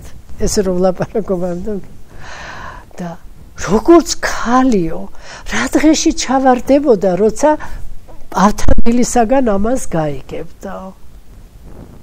როგორც ქალი კი, მაგრამ როგორც დედა, აი უკვე სხვა. როგორც ის, რომელმაც იცის და ყველაფრით აქვს შეგრძნობილი ის, რომ რა არის ხედვა. აი ხედველია, გამგებია. ყველაფერს ხედავს, ყველაფერს დედა. და უცებ მომენტალურად ფატმას, როცა ეუბნება ავთანდილი, რომ ის სატრფომ გამოაგზავნა, აი ესა სამყაროს მარადიული პრინციპი. ფატმანი გადაიქცა დედად, უპირობო სიყვარულად. გადაიქცა. და მყისიერი ცვლილება მოახდინა. მოახდინა როგორ? ზუსტად ადეკვატური გახდა არსებულის მიმართ. ჩვენ ჭიქარო გაგვიტყდება. არსებულის მიმართ უცებ კი არ ხვდებით ადეკვატური. ვაიმე გატყდა ვიტყვით. ფატმანი ადეკვატური გახდა მყისიერად. აი ის ცვლილება, რომელსაც ჰერაკლიტე ეფესოელი რო ამბობს, რომ რაც მარადიული ამ სამყაროში, ესა მოძრაობა, ცვლილება შეიცვალა მომენტალურად, რაც შეიცვალა, თავის ცვლილება იყო ეს. სხვისი ცვლილება კი არა. თავის ცვლილება. თავისი თავი, აი შეიცვალა ისევ თავის თავად. თავის თავად შეიცვალა კი არა, თავის თავი გახდა ისევ. ხვდებით ხო რა მიმართულებით ლაპარაკობ. თავის თავი გახდა ისევ. ისის თავის თავი იყო და ახლა ამ როლშიც თავის თავია. და ეს თავის თავი არის გამგები. ფატმანი, საიდანაც არის ეს სიტყვა წარმომდგარი, ხო? არაბული სიტყვა და ნიშნავს გამგებს. თვითონ სახელიც ამასთანაა დაკავშირებული. ახლა პირდაპირ დაუკავშირდა თუ როგორ არ ვიცი. მაგრამ ნახეთ რას აკეთებს ახლა, რომ ყისიერად ადეკვატური ხდება არსებული ვითარებისა. აი ფსიქოლოგებთან რომ მოდიან ადამიანები თავიანთი სამწუხილით და პრობლემებით, მოდიან რატო იცით? რაც იყო ან რაც არის თუ რა ვერაფრით ამას ვერ იღებენ და ვერ ელევიან. ვერა. ხო წარმოგიდგენიათ რამდენ ფსიქოლოგთან მივა ფატმანი. ავთანდილმა მიღალატაო, ხო? რამდენი მივა. და ფატმანი ვინა? ჰერაკლიტე ეფესოელივით აი ესე არის, რომ მისი მოძღვრების ასე ვთქვათ მთლიანი გამტარებელი, რომ ცვალებადობა მარადიული. რომ შენ ადეკვატური ხარ აი იმისი რაც არის ახლა და ასე მიყვები აი ამ მოძრაობას. ბედნიერია ფატმანი. არსად არ ფერხდება. არც ხორციელში, არც სულიერში, არც მატერიალურში და არც იცით საიდან არის. აი ეს არის უღრმესი და უდიდესი ფილოსოფია ცხოვრებისა. ეს არის რომ აი ეს ერთი მრავალთან მიმართებაში, მრავალი ერთთან მიმართებაში, წარმავალი მარადიულთან, მატერიალური სულიერთან მიმართებაში. ცალკე ერთი და ცალკე მეორე ასე არა. არისტოტელემ რომ ფილოსოფოსობა როცა არსებობს საშუალება მატერიალურზე გულისხმობ, მაშინაა შესაძლებელი. მერე მაიმონიდეს კოდექსში მერე ესაა ჩამოყალიბებული და მაიმონიდეს უსაყვედურესო რომ წმინდა წერილები იმას ბერძნებს მიყიდაო. იმიტომ იგივე არის რა იმ აზრს იზიარებს. მარქსმა ყოფიერება განსაზღვრავს ცნობიერებასო მაიმონიდედან აიღო ამბობენ. ერიხ ფრომთანაც იგივე არის. და პრაქტიკული ცხოვრების, სულიერობის, მატერიალური სულიერთან მიერთების და მიყვანის თემა არის უმნიშვნელოვანესი თემა, უმნიშვნელოვანესი. ამას აკეთებს იცით ფატმანი. ყისიერად იცვლება. ყისიერად და წმინდა დედობრივის სიყვარულით.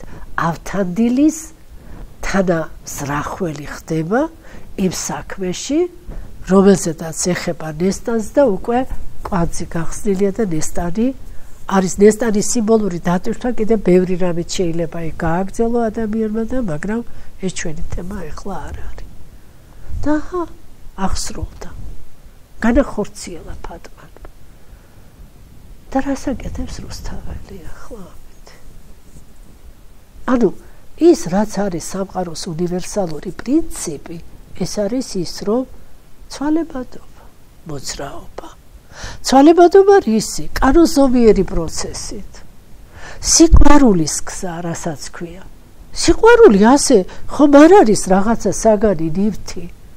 ეს ენერგიაა სიყვარული. მივაკითხოთ ფროიდს, რა არის სიყვარული?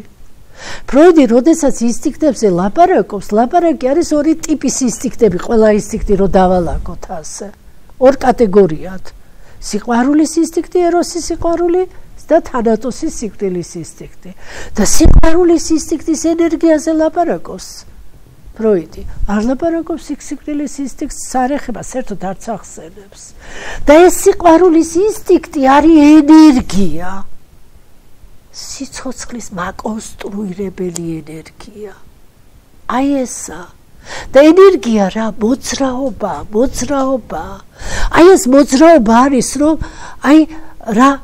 აი ეს დღეს ეს არის ხო აი აქ დაამჟამად რა მე იქ გუშინ ასე იყო და აი იქ ჩავიციკლე და მე გუში რომ ასე მითხრამა და მაშინ ხომ არა ის აღარ არის ეხლა ეს არის ეს და ეს რომელიც ახლა აი გატყდა ეს ჭიქა გატყდა და რასთან მაქვს მე ახლა საქმე გატეხილ ჭიქასთან მაქვს საქმე მე უნდა შევცვალო ჩემი დამოკიდებულია მთელ ჭიქასა და გატეხილ ჭიქას შორის როგორ მე თვითონ უნდა შევცვალო მე თვითონ ეხლა გატეხილ ჭიქასთან მაქვს საქმე და ერთის მხრივ მე ვარ და მეორე ეს გატეხილი ჭიქა აქ უნდა მივიყვანო ჩემი თავი აი ეს ჩემი ცვლილება არის ის მოძრაობა მარადიული რომელიც ჰერაკლით ეფესოელთანა და აი ეს ცვლილება არის კანონსობიერი პროცესი და ეს კანონსობიერი ეს უნივერსალური პრინციპია სამყაროს ესაა ფატმანი აქ და ამის საფუძველი სიყვარულია ხო სიყვარულია ყველაფერი ჩვენ დავარქვით სიყვარული ამ პროცესს ამ ენერგიას თორე ასე მოძრაობენ პლანეტები ახლა კი ამბობენ პლანეტები სიყვარულით მოძრაობენ თქო ამას ვარქვებთ ასე მოძრაობთ ჩვენ ადამიანურ დონეზე ჩვენში ქვია ამას სიყვარული ჩვენში ქვია ამას სიყვარული მაგრამ და ეს სიყვარული რომელსაც ჩვენში ქვია აი ეს არის ის ერთ ადგილზე გაყინული სიყვარული არა ის ჟინია ადამიანურ დონეზე ის ვნება ის ახალგაზრდა ვერთერის ნებანია რომელიც დასრულდება აუცილებლად ის არ არის ის სიყვარული არ არის რომელიც მაკონსტრუირებელი ენერგია არის ხო ეს არის ფატმანი აი ამას აკეთებს ფატმანი ეს გააკეთა საიდან მოიტანა რუსთაველმა რა პოზიცია ქონდა რა დაინახა რა იყო აი ახლა ასაკითხე რუსთაველი მე-12 საუკუნისაა ხო ქრისტიანული რელიგია არის ქრისტოლოგიურმა ლიტერატურამ სიყვარული ეროსი რომელიც ყველაფერს მოიცავს ეროსი არის ჩვეულებრივ ბერძნულ მითოლოგიაში სიყვარულის ღმერთი რომელთანაც სულიერებაც და ხორციელი ერთად არის ახლა ასე ცალ-ცალკე არ არის ხო ერთად არის შეცვალა სულიერი სიყვარულით ხორციელი სიყვარული სულიერი სიყვარულით შეცვალა აგაპეთი დიონისე არეოპაგელი ცდილობს რომ ეროს თავდაპირველი მნიშვნელობა დაუბრუნოს ანუ სულიერობა დააბრუნოს ამ აგაპე დააბრუნოს ეროსში და ეროს თავისი თავდაპირველი მნიშვნელობა დაუბრუნოს რომ ის არ არის მხოლოდ ხორციელი სულიერსაც მოიცავს და დიონისე არეოპაგელი ამას შეფარვით ცდილობს და მოიშველიებს წმინდა წერილებს ეტრფოდე მას და ის დაგიფარავს და ასე შემდეგ რუსთაველმა გადადგა უფრო გაბედული ნაბიჯი და არც აგასაკვირი ახლა დიონისე არეოპაგელი წინ უსწრებს ახლა რუსთაველს რუსთაველის დამოკიდებულება დიონისე არეოპაგელის მიმართ ძალიან ღრმა ყოვლის მომცველი არის და რუსთაველი გაბედულ ნაბიჯს ადგავს ეროს თავდაპირველი მნიშვნელობა დაუბრუნა აგაპე რომელიც ეროსიდან გამოსული ასე ვთქვათ მხოლოდ სულიერია ამ სულიერს ხორციელობა შეუერთა ასე და ფატმანის სახით დაგვიტოცი ეს არის რითაც მან თავის დიდ სულიერ ასე ვთქვათ წინაპარს დიონისე არეოპაგელს მიაგო თავისი დიდი თაყვანისცემაც პატივით და მისგან მოწონებული და აღიარებული დიონისე არეოპაგელი აქ ამ სახით ასე გააცოცხლა და ეს ვინ იქნება? ვინ შეძლებს რომ მატერიალური და სულიერი ასე ერთმანეთში განახორციელოს? ეს დედაა მხოლოდ. ეს მხოლოდ დედას შეუძლია. სხვა არაფერი არა ამ სამყაროში. ეს დედა ფატმანი არის. და როგორი მოცემულობითა ფატმანი რომ ყველაფერს ზუსტი თავისი მნიშვნელობა მიაგო. აქ ყველაფერია, ეცით, სულიერი და მატერიალური ის ერთმანეთთან მიყვანა, ერთმანეთთან მისული არის ესენი, რომ ადამიანებიც ესა, ეცი და ძალიან ადამიანური არის, აი ცალკე ესეთი სულიერობა, ცალკე არსებული, ასეთი რა, ან ცალკე ხორციელი, აი ეს ასე ერთად მოცემული არის და აი ესა ეს ფატმანი, რომელიც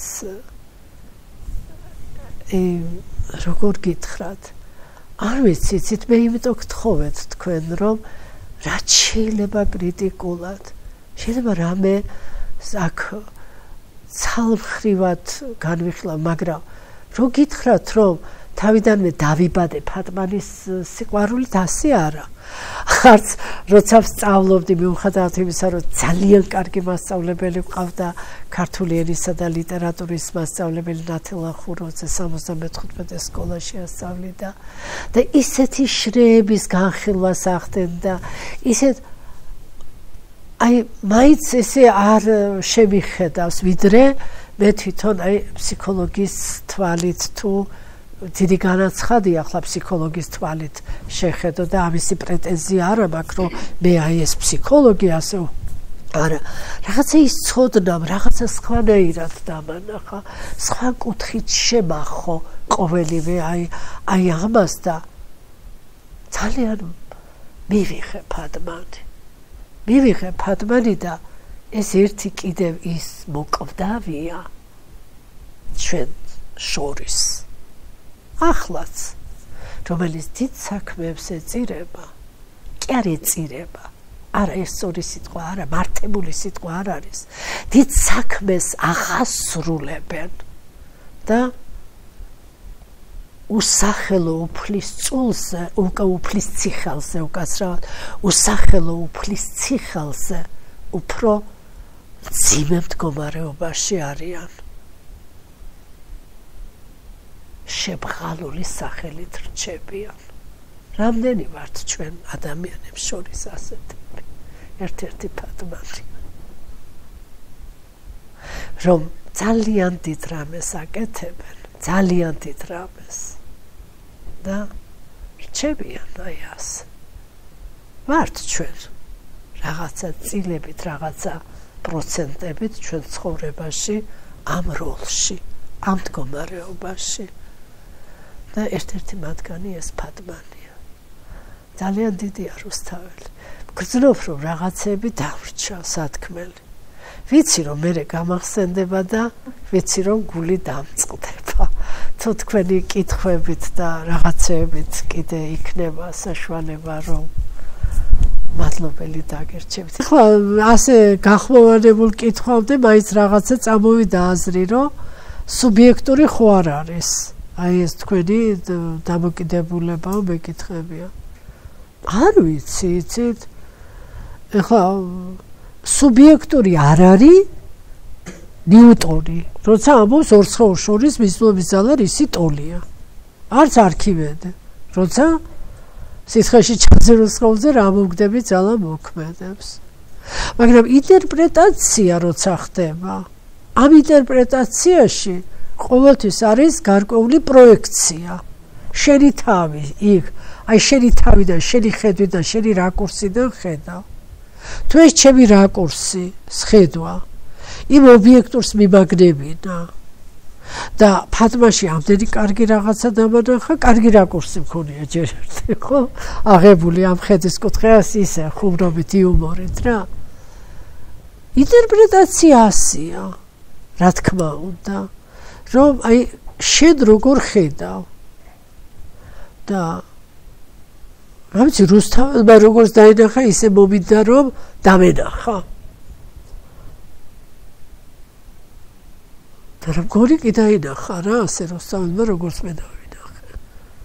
თორე რაზე, აი როგორ გავცეთ პასუხი კითხვას, რომ ავთანდილიც, ტარიელიც, თინათინიც, ნესტარიც ყველა აღმოჩნდა ფატმანის აი ესე ვთქვათ წერტილთან მოსულები, რომ აი ფატმანზე უნდა გაევლო ყველას. ფატმანმა გახსნა ყველაფერი. და როგორ აღხსნა? ფატმანი შემიძლია განვიხილოთ როგორც ბუნებრივობის ყოფითობის სახე, ხო? კი. ანუ ინსტინქტის სახეს, ანუ ყოფითობის როგორც ცხოველური ცხოვრებისეული სიცოცხლე. კი. და თუმცა ნესტანის გარეშე ფატმანი რა იქნებოდა? ჩვენ არავინ არაფრის გარეშე არა ვართ, ეს ერთი, ხო?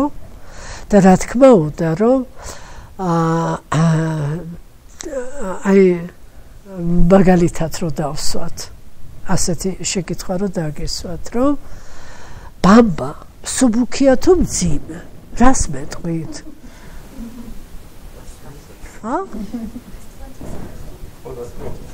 არა, რა ვიცი, ჩემთვის რა. რკინასთან შედარებით სუბუქია და ბუმბულთან შედარებით მძიმეა, ხო? ხო, ჩვენ საიდან უყურებთ? ორივე მხრიდან რო შევხედოთ, მაშინაა ნამდვილი ხედვა. ნამდვილი ხედვა შეძლო მართლა აინშტაინმა, იმიტომ რომ ფარდობითია, რომელი კუთხიდან უყურებ. აი რა კითხვა დამისვი, ისი ძალიან საინტერესო კითხვა, რომ ჩვენ აი პირველყოფნობის, აი რაღაცა ბუნებრივ რაღაც ინსტინქტურად განვიხილოთ, შევხედოთ ასე ინსტინქტების სუბიექტად ფატმას? რა თქმა უნდა, მაგრამ რომელი ინსტინქტის? მოდგმის დაცვის ინსტინქტი, სიცოცხლის მაკონსტრუირებელი ინსტინქტი, მოქნილი, პიროვნული ნიშნებიდან 5 ძირითადი პიროვნული ნიშანი, რომელიც არის ფსიქოლოგიაში დიდ ხუთეულს უწოდებენ. ნევროტულობის თემა არის ამასთან დაკავშირებული, ექსტრავერტობა, ღიაობა, თვითორგანიზებულობა და კეთილგანწყობილება. აჰა. ღიაობა რა არის, იცით? ღიაობა გული გაგიხსენი, ეს არა ღიაობა. ღიაობა ეს არის ცვლილების მიმართ. მიღება ცვლილების. როცა იცვლება და ღებულობ. აი ეს არის, იცით? და ეს აქვს ყველაზე მეტად კეთილგანწყობილება, ორგანიზებულობა. ექსტრავერტობა ორიენტირებული, აი გარეთ ხედავს ყველაფერს. იქ ქმრის ადგილი, ოჯახის ადგილი, შვილის ადგილი, ჭაშაის ხიფათი, ავთანდილთან გვერდით ადგება. ხო, აი რას მთავარია, მამიც ყდებოდა მეთქი და რა? რა იყო ძალიან მთავარი? პასუხი უნდა გაეცეს კითხვას. ეს ფატმანი ხო ასეთია. ხო, რაღაც მაკლდა ეცი და ეხლა გამახსენდა უცებ. როგორ ახსნათ ავთანდილთან რო დაწვა? აი ეხლა ესე უხეშად ნათქვამისთვის ბოდიშ ვეხთი. აი რა ვთქვათ? როგორ გავცეთ პასუხი ავთანდილთან მისი სარეცელის გაყოფა? გაიყო ავთანდილთან სარეცელი, ხო? და დედა და დედობრივი სიყვარული. აი აქაა ის ოიდიპოსის კომპლექსი. ფაქტიურად რუსთაველი. ოიდიპოსის კომპლექსიდან რომ დედა უნდა იყოს შეერთებული დედას, პირველი სექსუალური ტოლვის ინსტინქტი, ასე ვთქვათ, ხო? ინსტინქტის დონეზე, გამრავლების ინსტინქტი, ასე ხო? დედასთან. ეხლა რა თქმა უნდა, რომ ახლა ამისი ცოდნის საკითხი იქ არ იდგა ცოდნის, კლასიკური განათლების და ფსიქოანალიზის ცოდნის, მაგრამ აკი მოგახსენეთ, რომ ის რაც კანონზომიერია და ის რაც არის და არსებულია, ის როდის აისახება მეცნიერულ ენაზე, ცნებების დონეზე, ეს სხვა თემაა. ეპოქები შეიძლება დაჭირდეს და დაჭირდა, რამდენი საუკუნე დაჭირდა, რომ აი ხიდან რომ ვარდება ვაშლი, ნუ პირდაპირ ვაშლზე არ იყო ლაპარაკი, ყველა მიცის, რამდენით რომ დაჭირდა, რომ ამას ეს ცნებებში მოეთავსებია ნიუტონს და ისე მოათავსა, რომ ის კერა, რომ ორ სხეულს შორის მიზიდულობის ძალა, რომ მასების პროპორციულია და უკუპროპორციულია მათ შორის მანძილის კვადრატისა, ნუ რას უკაცრავად, იქ გრავიტაციული მიტომაც დავსვა, რომელ გრავიტაციულ ველშია ისიც. აი ეს უკვე მეცნიერება, მაგრამ მანამდე არ იყო? ხო იყო მანამდე. ხო, მაგრამ ხედავ, ისი არის ეს ფსიქოანალიზიც, ის ფსიქოლოგიური მიმდინარეობების, რომელიც მეცნიერულ დონეზე ჩამოყალიბდა, ცხოვრების ჩვეულებრივ ყოფითობაში და პრაქტიკაში იყო. და ამას ეს არის ის, რომელსაც აი მაღალი და მაღლით მხედი იგივე თვითონ რუსთაველი ნესტანის მიმართ ლაპარაკობს, თვითონ რო არის. აი იმისი ხედვის უნარი აქვს. ამიტომ რა თქმა უნდა ინსტინქტი, მაგრამ რომელი ინსტინქტი? სიცოცხლის მაკონსტრუირებელი. ეროსის ინსტინქტი ფროიდი გვეტყოდა. ენერგია. აი ეს ინსტინქტი არის. და აი ეს არის, რომ სიყვარულს ფაქტიურად ჩვენ ვეფხისტყაოსანში ფატმანის სახით ვხედავთ. სიყვარულის ყველა დონეზე გამოვლენის ფორმებს დაწყებული ოიდიპოსის კომპლექსისა დედა შენ ჩემი ცოლი ხარ ეუბნება პატარა ბიჭუნა დედას და ასე ხო არა და უამრავი პრაქტიკაში ხო გვაქვს და ხო გსმენია და ხომ არის ასე რომ ეს არის ინსტინქტი ხო და ეს ინსტინქტი რა თქმა უნდა ფროიდი იმას არ გადაგებდა რომ ეს ასე ხდება ეს არის ინსტინქტი რომელიც უახლოესი ჯერ ერთი ის ფიზიოლოგიური კავშირი რომელიც დედის წიაღში მყოფ ნაყოფს აქვს ისევ იმ სხეულთან დაბრუნების და მასთან მიკუთვნებილების ნახეთ ლაქტაციის პერიოდია მერე ძუძუს წოვის პერიოდი მერე გამოდის ბავშვი ნელ-ნელა დედის წიაღს ხო მშობიარობის შემდეგ და სხვათა შორის ეს არის ძალიან კარგად ბიბლიაში მესამე თავში დაბადების მესამე თავში რომ როგორ გამოიდევნება 60-დან ადამი და დედაკაცი და აი რომ აღარ უნდა დაბრუნდეს უკან ამიტომ იქო აღმოსავლეთით დააყენა ეს ისინი ქერუბიმები და სერაფიმები რომ აღარ დაბრუნდნენ ბრუნავი ცეცხლოვანი მახვილი რომ აღარ დაბრუნდეს უკან და უკან დაბრუნება ეს კიდე ფსიქიატრის თემა და დიდი თემა რას უნდა ნიშნავდეს იმ დედის წიაღში დაბრუნება მაგრამ დედის წიაღში დაბრუნება რომ ვერ ცილდება ჯერ დედასთან მიჯაჭულობა რომ არის და ეს დიდი დედა ფატმანი ამას როგორ გადის როგორ არავითარ შემთხვევაში ეს პირდაპირ არ უნდა იყოს გაგებული ეხლა რასაც ვლაპარაკობ პირდაპირ აი ეს თავის თავად მიმდინარე კანონზომიერ პროცესს რო აღიქვას იმიტომ ვთქვი რომ ამხელა განათლება რატო ქონდა და როგორ ქონდა და ეს განათლება და ეს ცოდნა და შინაგანი ტკივილების დიდი რაღაც გადამტარი უნდა ყოფილიყო და გარკვეული მოსაზრებაც არსებობს ეს რა ტკივილები შეიძლება და ყოფილიყო და ვინ ყოფილიყო რუსთაველი მაგრამ ეს თემა ჩვენ არ გვეხება ეხლა თორე გაუთავებლად მართლა შევილია უსასრულოდ სიამოვნებით ვილაპარაკო ამაზე ხო ერთი რა არის იცით რომ საერთოდ რამდენად დემოკრატიულია სისტემა თუ ეპოქა განისაზღვრება სამართალი როგორია კომენტარებით ნუ ეკონომიკა თავისთავად ცხადი არის მაგრამ ეკონომიკაზე არის ზედნაშენ მართლა არის ეს სამართალი და ესე და სამართალში ყველაზე მეტად დემოკრატიულობა, ჰუმანურობა განისაზღვრება იმითი არის თუ არა სიკვდილით დასჯა. თამარის დროს საქართველოში სამჯერ იყო სიკვდილის სასჯელის გაუქმება. ერთი თამარმა გააუქმა. მეორე ჟორდანიას დროს დაისვა საკითხი.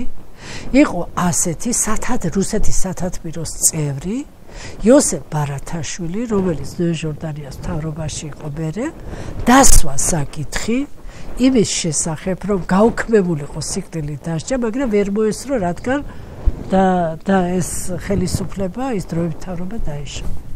და მესამე 1997 წელს თუ რომელი წელი იყო, ხო 60 დროს 87 იყო 97 წელს მასშტაბები გაუქმდა. ეს იყო ძალიან მნიშვნელოვანი. ანუ მე უბრალოდ სამი მომენტი რო იყო სიკვდილი და ეს არც ერთ ხელისუფალს და ხელისუფლებას და სისტემას არავინ არ უნდა დაუკარგოს, ეს უსამართლობა, ეს ერთი.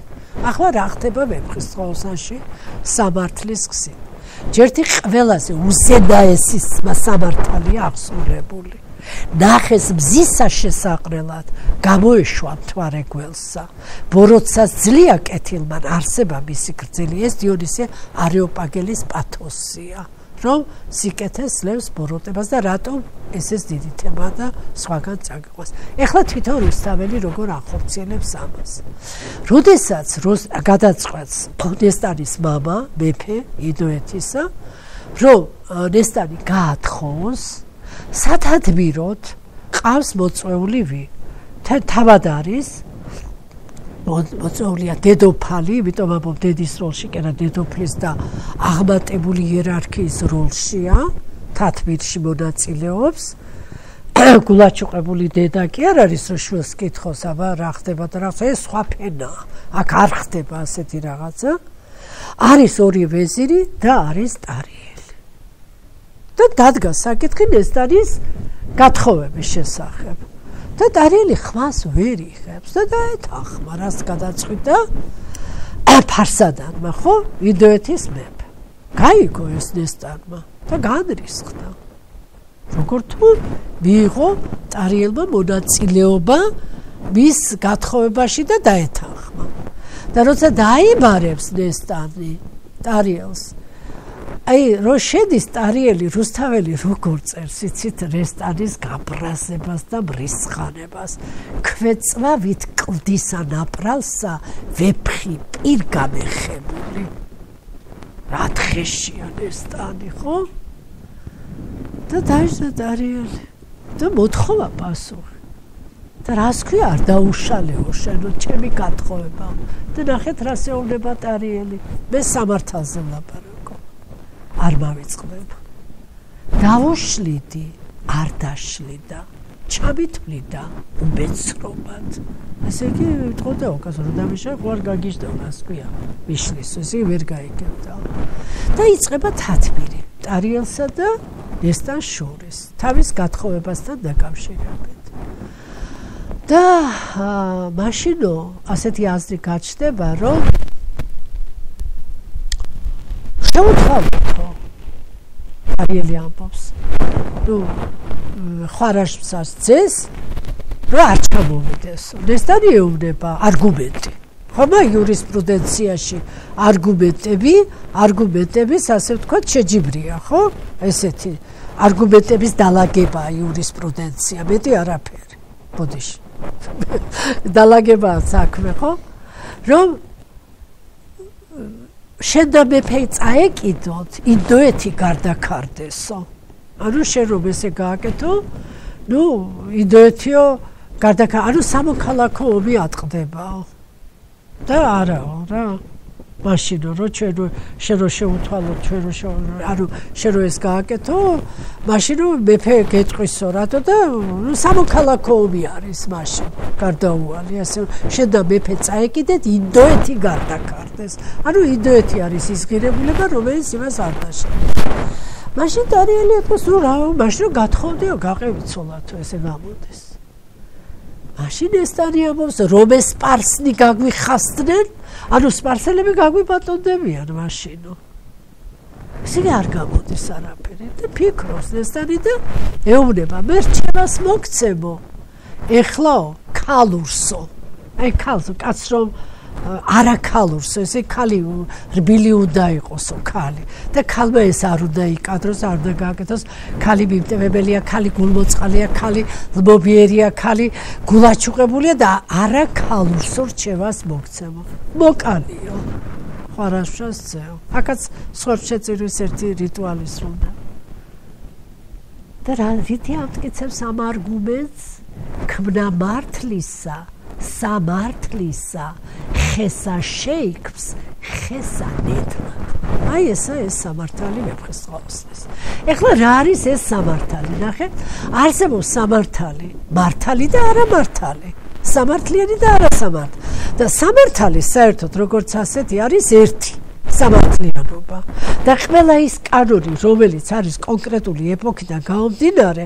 მაშინაა ღირებული თუ მისი ვექტორი აქეთაა მიმართული თორე ის მისი კონგრუენტული იდენტური ვერასოდეს ვერ იქნება იმიტომ რომ ასეთი რამე არის აი ღმერთის ის ათიცნებაც კი არა იქიც აკრძალვა არკლა არ გიბუშო არ იქო და ასეთ ამიტომ ესეთი რამე რო არ არის ეს 64-ია სადაც ეს არ დაგჭირდება. ანუ ადამიანი სადაც არის, იქ არასოდეს არ არის ის ბოლო ინსტანცია, რაც არის და თუ ბოლო ინსტანცია სამართლიანობის საკითხი არ დგას. ხო? იქ 64-ია. ეხლა ნახეთ როგორ აქნა მართლისა, სამართლისა ხესახეს ყველსა ნედლად. სიდან მოაქვს რუსთაველს ეს. ესე იგი სამართლიანი სამართლიანია თავისი შედეგით გეუბნება ხესახე შეის ყველსა ნედლად თავისი შედეგით და ეს შედეგი რა ღირებულებისა რა არის და როგორა აი არის ბიბლიაში ასეთი ერთი პასაჟი ისეთი როდესაც მოსეს მას აარონის თემა დგას იქა რაღაცა არასწორად გააკეთეს დეტალებში აღარ მივყვები და ახლა უფლის ასე ვთქვათ ეს არის განცხადება რომ ყველამ თავისი კვერთხი დაასვეს ჯოხები რომელიც საყდენი ჯოხები რაცაა კვერთხი რომელიც უჭირავს გლებს ახურებს და რომელიც კვირს გამოიბავს და განედლდება და ცოცხალი ისაა მართალი და ასეთი აღმოჩნდება აარონი მოსეს ძმა ნახეთ ქმნა მართლისა სამართლისა ხესა შეიქს ხმელსა ნედლად ანუ ის რაც არასწორი გეჩვენება და ეხლა არასწორია ის თავის ნაყოფით რასაც გამოიღებს და ეს ხმელი რომელიც ადამიანს კლავს შენ ხვარას მშას ძეს და მე რასისასტიკით მოკლა და რატომა ეს სისასტიკი ასე იმიტომ რომ შენ რო ისეთ რაიმეს აკეთებ რომელიც ამ კონკრეტულ მომენტში ძალიან აი შეუფერებელია, მიუღებელია, შენ გეწინააღმდეგება შინაგანად, ფსიქოლოგიაშია ცნობილი. ანუ სისასტიკე როდის ამ კვლელობაში და რამე. როცა შენ შინაგანი კონფლიქტი გაქვს ამასთან და აი ეწინააღმდეგები შინაგანად, იქ ძალიან სასტიკი ხარ. მაგრამ ეს სისასტიკე უნისტანი ასე გამოდის, რომ ეს ეხლა ეს სისასტიკე თავისი შედეგით არის ის ხმელი ხე რომელიც ნაყოფს გამოიღებს ანუ სამართალი აქ არის განსაზღვრული და დანახული თავისი იმ შედეგით რომელიც არ შეგეშინდეს იმიტომ რომ თუ ის უმაღლესი ღირებულება დაინახე დაბალი მაღალს აი თქვენ რო თქვით პროფანულის და საკრალურის მიმართება. როდესაც პროფანული საკრალურს ეწირება, ეს ყოფითობა და საკრალური მარადიულია. აი სამართლიანობა ის მარადიულია. ინდოეთი იყო მარადიული, სამშობლო იყო მარადიული, იყო და არის. საცხოვრისია. ეხლა გლობალიზაციის პროცესში თუ სამშობლო არის მთელი დედამიწა, მაშინ ამას უფრთხილდები და ზესტაფონს არ. შედარებით, ხო? შეიძლება შეწირებდეთ რასაც ლაპარაკობ. აი ესაა სამართალი. საინტერესოა ძალიან. აი ესე და აი ამ პრინციპით ეკიდება რუსთაველი, აი ყველა პერსონაჟს და აქ ცენტრი და ბირთვი მართლა ფატმანია. აი ეხლა თანდათან რაც უფრო მეტად მივდივარ, უფრო და უფრო ვწმუნდებ. ხო როგორ არის იცით აი ყოფითობაში რამდენია ახლა ასე რა იწევა გითხარი და ისე იყოს რომ აი უდიდესი, აი პროფანული მართლა, პროფანულისა და საკრალურის მიმართება არის ძალიან მნიშვნელოვანი და შენ ამას რო აკეთებ, აი ეს საკრალური, ხო, რომელიც ის ხმელი ხელში გამოიღებს ნაყოფს. ის უნდა გააცოცხლო. შენს ქმედება. ესაა სამართალი რუსთაველთ. ძალიან საინტერესო არის, რომ არ ვიცი ახლა მე სამწუხაროდ არც დრო მაქვს და არც არაფერი სიამოვნები დავესწრებოდი იმ ლექციებს, რაც ციკლით ჩატარდა აქ. იმიტომ რომ ყველა ერთმანეთზე უფრო მნიშვნელოვანი და ღირებული, ასე ვთქვათ, განსწავლულობის მქონე ადამიანები იყვნენ აქ. სამწუხაროდ ახლა მე ამას ვერაფრით ვერ მოვახერხებდი, ეს ფუფუნება ჩემ თავს, აი ამ შემთხვევაში პროფანულს ეწირება ჩემთან საკრალური. იმიტომ რომ აი ეს ყოველდღიურობა მიყევ ხარ იქეთ, ხო? და თორე ძალიან საინტერესოა და ერთი ისეთი საინტერესო საკითხი შეიძლება კიდე რომ რუსთაველის პერსონა. აი რუსთაველის პერსონა, მისი ფსიქოლოგიური პორტრეტი, როგორ რა არის, აი ვინ არის რა და შესაძლებელი არის რომ ტარიელი ავთანდილზე და ეს შესახებ თვითონ მათ სამთა გვირთავ ნათობ და სჭირს ერთმანეთის მონება. მოდავსხდეთ ტარიელისთვის ცრემლი გვდის შეუშრობელი, მისებრი მართ დაბადებით, ვინცა ყოფილა შობილი და რუსთაველი აქ თავის თავზე ლაპარაკობს, რომ ტარიელის ნაირადა ვარ მე დაბადებულიო, ასე უწყალო, უმოწყალო სიყვარული მჭირსო, ფაქტიურად ამას ლაპარაკობს ამითი. და ცრემლი გვდის შეუშრობელიო ტარიელისთვის ამ დროს მეფოს ტყოსანში ეს ცრემლი შეშრობილია, იმიტომ რომ ნახეს მზისა შესაყველად გამოიშვა თვარეგვასა და რუსთაველისთვის არაა შეშრობილი ეს ცრემლი. მისი ფსიქოტიპი როგორია, ხო? აი ამ სტრიქონებს შორის სულ იკითხება. ერთი საოცარი იუმორის გრძნობა აქვს. საოცარი. აი საოცარი იუმორის გრძნობა. აი რო იცის და აი რუსთაველი სულ ფიზიკურად ამაყავს წარმოდგენილი როგორი არის, რომ აი როგორი ლაღია, როგორი ბრძენია, როგორი სევდიანია და როგორი სიღრმე აქვს, ბრძენის სიღრმე, ის სილაღე, ბრძენის სილაღე რო ამაქვს აი ისა და აი ისეთი ასაკი აქვს, თანაც ეს არ არის 20-25 წლის, არც 50 წლის სადღაც აი აქ არის, იმიტომ რომ ისეთი იუმორი არის ეს ასპაც რომ თანაც მიაბჯენს გალში და ესო მითხართ რომ მოკლავ და მე ვიღა გეტყვისო. მე რაღაც გაიგებო. მე ასმათი ეუბნება რომ ესო მე თუ მე რასაც გეტყვი მას შემისრულებო, გეტყვიო იმ უცხო მოყმეს შეგახვედრებო ასეო და ჭაში ჩავარდილი კაცის არაქს მოუყვება რომ გზაზე მიდიოდა რა კაცი ერთი ჩავარდაო და ამას ჩასძახა რომ არსად არ წახვიდეო, თოქს მოვიდო და სადუთა წავიდეო, ხო? აი ძალიან ბევრი ისეთი ადგილები არის, რომ აი ღიმილი რო გადაგივლის სახეზე. მე როგორი ლაღია ავთადილი, როგორ მღერის, ანუ შინაგანად აი ეს სიმღერის აი ესე ვთქვათ, იცის მისი მადლი, აი ეს რა ესმოდეთ ღერაყმისას მენად მხეცნი მოდიან. აი საოცარი არის რა და აი ძალიან საინტერესო იქნებოდა რუსთაველის თვითონ ფსიქოლოგიური პორტრეტი. ხო. აი ჩემი პროფანულს ვერ შევწირად ამ საკრალურზე ხო. ხო, ძალიან ისეთი საკითხი არის ეს, რომ ძალიან და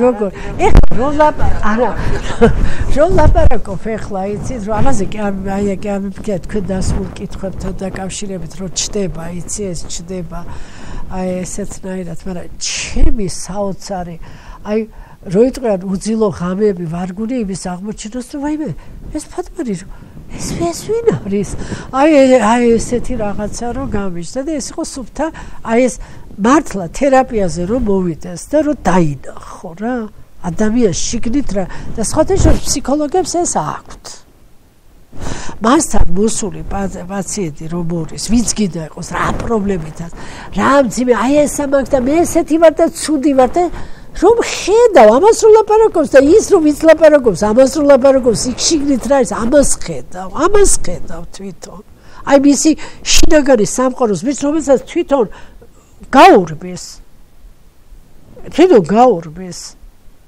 და ერთ-ერთი ისა გაქვს, რომ ის თავთან მიიღო, მე კი არაფერი, ისეთი ადვილი საქმე გაქვს გასაკეთებელი. სხვაგან კი არ მიდიხარ ვინმესთან. თავის თავთან უნდა მიიყვანო. ნებისმიერი ფსიქოლოგის საქმიანობა ეს არის ადამიანს და შენ დაეხმარე. ეხლა ერთი ისიცა ფსიქოლოგიური ერთი იგავია ამასთან დაკავშირებით, რომ თანამედროვე, რომ კი თანამედროვე ღმერთები შეიკრიბნენ. ხოდა მოაწყვეს ყრილობა კონფერენცია.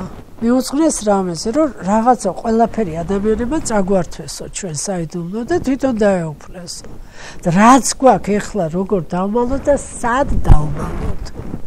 ნუ ვიღაცამ თქვა რომ დავმალოთ ზღვის სიღრმეში. რას ლაპარაკობ, აკვალანგებია ისეთი მაღალ მთაზე მიწვდებიან, უღრანტყეში მიწვდებიან და ერთმა ახალგაზრდა ღმერთმა თქვა, მოდი ვიცი რა ადამიანში დავმალოთ, ყველაზე მეტად იქ ეზარება ადამიანს და არ იხედება ეკა ადამიანშიო დავმალოთ, რომ აი ეს არის რა. აი ესეთი თანამედ სხვათა შორის ფსიქოლოგიური იგავებია ძალიან ბევრი. ძალიან. და მეტაფორებათა და ფსიქოლოგს ძალიან ეხმარება თერაპიაში. ძალიან. და ზოგჯერ თერაპიის დროს, ზოგჯერ კი არა ძალიან ხშირად შენ თვითონ ქმნი. ქმნი რატო? იმიტომ რომ ზუსტად ხედავ რა. აი ზუსტად ხედავ. აი ფაქტ. და იმ წუთში ხედავ ამასა და იმ წუთში უკვე მეტაფორა შედარება გიჩნდება და არაფერი ისე კარგად არ მოქმედებს არაცნობიერ ფსიქიკურზე, როგორც მეტაფორა, პარალინგვისტური მეტყველება, ჟესტ-მიმიკა თავისთავად ცხადი არავერბალური, წინადადების წყობა, სხეულის ენა თავისთავად ცხადია. აი ესენი ძალიან არაცნობიერს უნდა ელაპარაკო ადამიანს და სხვათა შორის ფატმანი კიდევ რა. ფატმანი ყველა დროშია, ყველა ეპოქაშია და ყველას არაცნობიერში არსებული არის ფატმანი. ყველაში, კაცში, ქალში ყველგან არის. და ის ფატმანი ყავს გამოსაყვანი სწორედ თერაპიაში და ასამაღლებელი იქამდე რომ გახდეს ტანდემი იმ ღირებულებებთან. ფატმანი არის ის, რომელიც ყველა ადამიანშია. რესტანი ახლა ფლათ ვერა და თინათინი ახლა ჩემში არაა და ახლა ზე არა არის რა თქმა უნდა ყველაში ახლა იუმორით ლაპარაკო, მაგრამ აი ფატმანი არის ყველგან და სწორედ ფატმანია ის რომელიც ამ ცხოვრების განხორციელების ასე ვთქვათ თავარი აქტორია, თავარი მონაწილეა, ის აკეთებს ის მე კიდევ მეკითხა რაღაცები გამიჩნდა ხსრები და თქვენ დასმულ კითხვებთან. კარგი. დიდი მადლობა. კარგი.